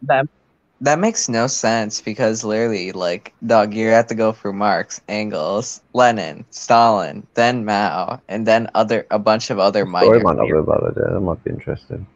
I think Net has something to say. Do you guys want to hear a story? We will have to wrap up soon. All right. So I take it that we've explained everything to Dr. Weisfeld about this, because like this situation gets more and more complicated. I mean, we got the stuff about the pedophile out. Like we actually, so funny enough, we didn't go on a tangent until the end. We behaved. Yeah, see, guys, we behaved. We are good. See, guys. I'm going to tell you a story, a true story. So, do you guys remember when the Engels, like, I don't know how the fuck he gets this information, but the Engels just seems to know everything. For some reason, he just knows shit. I don't know. Oh, Nat, remember that comment I made about when you said that shit? Remember that comment? Which one? Engels. No, do not. No, that you don't want people to know about that. Don't bring that up. Like, this is the thing. Falcone is dedicated to the meme. But remember what Engels said, memes are LARP. I guess we'll make an exception. I think it's not LARP. It's actually trolling the white. To disclose this, he's gonna get in contact with Jose Maria Cincion. You got him that contact? My story, because we're gonna have to go soon, comrades. My story. Are you ready? Yeah, story time. So if you remember, I'm going to flush out for you what actually happened, because, see, like, freaking B-level, he's like, oh my gosh, you're lying about it. But first of all, nobody said that you actually That's doxed B-level. my kids. That's We said that you doxed me, and we said that whatever the fuck you're doing, the Phantom Menace is coming to fuck us up, and you need to stop this. And what ended up happening? He ended up hanging out with Scandals Cantina, known for anti-Semitism and transphobia in the Phantom Menace. And and he's friends with the boss. Pushing the flaws of the pushing the limits of the law a bit there, aren't you, Falcon? Guys, can I say this? Is this not controversial? I hope, basically, I like how you, before you go, I like how you have to clarify that before you say something. Like, by the way, this isn't controversial. Before someone shuts me up. I hope my Arizona comrades give him something in the head that starts with a B. What happened basically was, okay, so GRS is a different patriotic socialist group. They are very friendly with PSFM because what patriotic socialism is one form of Demarchism, but the thing about the patriotic socialists is they always appreciate different units that they can argue with because they love dialectical arguments. GRS is kind of closing, but GRS has their book out. The idea will be that the book will be out. PSFM adopted their book, but PSFM. Okay, so PSFM used to work at a boarding house that I lived at. And unfortunately, the landlady did not know that there were people who also lived in, because there's this thing called the runaways, and there were people that ran in. And I was set up to watch, not to be a caretaker, but just to make sure people didn't stay off narcotics. And GRS found it difficult to organize their situation because they lived there too, because the other group in the house, the other group in the boarding house was trying to turn it into a trap house. So there was a conflict between GRS and the narcotics guys because there was a fundamental disagreement. So this is where what crashed GRS, but GRS did manage to survive a lot of their people. And this GRS knew what happened. They notified me and Jason and Dark Snovia later. They started telling people shit. The remnants of GRS, and they hooked up with the VA because there are Navajos in the VA, and there is a growing sentiment that, especially because a lot of people in Arizona, get this, they hate Red Tube. So the far left has had to clarify the difference between the rad libs and the far left. In the process of this, listen, thanks to Comrade Brokemon of PSFM and Jason and Jason's friend and my friend and all of our friend, Comrade number 3, both in PSFM, Comrade Brokemon and Comrade number 3. A unity was born between the Navajo Nation and the VA, because there is a pedophile issue going on. A lot of it's done by the rad libs. There is another issue where we need to bring more and more people to the Navajo Nation too, because they've got a correct line of struggle in America. Navajo do, maybe not in line with what the Maoist world is, won't entirely. You notice how Maxwell pointed out that Maxwell's understanding of the other Carl came exclusively from B-Level. It seems that B-Level was talking shit to everybody the whole time. B-Level seems so nice, and this B-Level's a master manipulator. What did you expect? B-Level manipulated all of us. This is nothing bullshit. This is nothing special to the whatever. It's not because they're special. It's just this is a skill of the aristocracy. They manipulate. That's why everyone gets caught onto all these demagogues. They act like demagogues. It's a tendency of their class conditions. So every class consciousness has its as an ideology it eventually builds up towards, that comes from its class roots. The class consciousness of the bourgeoisie is liberalism, capitalism. That's their comfort. They don't like. So fascism is lovely and beneficial for them when they're suffering, but that is them trying to either expand out when they're suffering, or it is a conglomeration of them trying to expand out and quicker and be a bigger dick to another empire. So they like liberalism. The labor aristocracy, their class consciousness is fascism. They want that fascist fucking. They don't want it as their core system. They use it as a tool to protect their class position. They only need class consciousness when they have to, when they really need to go volatile, screech out, and start organizing together and fighting against the proletariat, and well, not so much fighting against them, but fighting against their interests, using them as a tool to build fascism. The proletariat class consciousness, that's socialism. That is the move forward. Whether it's the Marxists, the Bundists, or anyone else, we all need to work together and figure that out when we've dealt with the capitalists. But at the end of the day, socialism is the movement forward in that segue, and we need to get into how socialism is going to definitely change in the next run forward when we have our next revolutions. It's not going to be exactly the same. The core foundations of it, like as Net was already going on about with his ideas of socialism, already fall into those core foundations slightly anyway. But it's, you know, the ownership of the means of production, the one for everyone, the fact that people are living in meritocratic, so they're being paid by the value of the labor that they produce, and that we remove tax from society, because you know what, from the surplus labor value which we follow as Marxists, why do we need tax in society? We promised to eliminate that. We should eliminate that.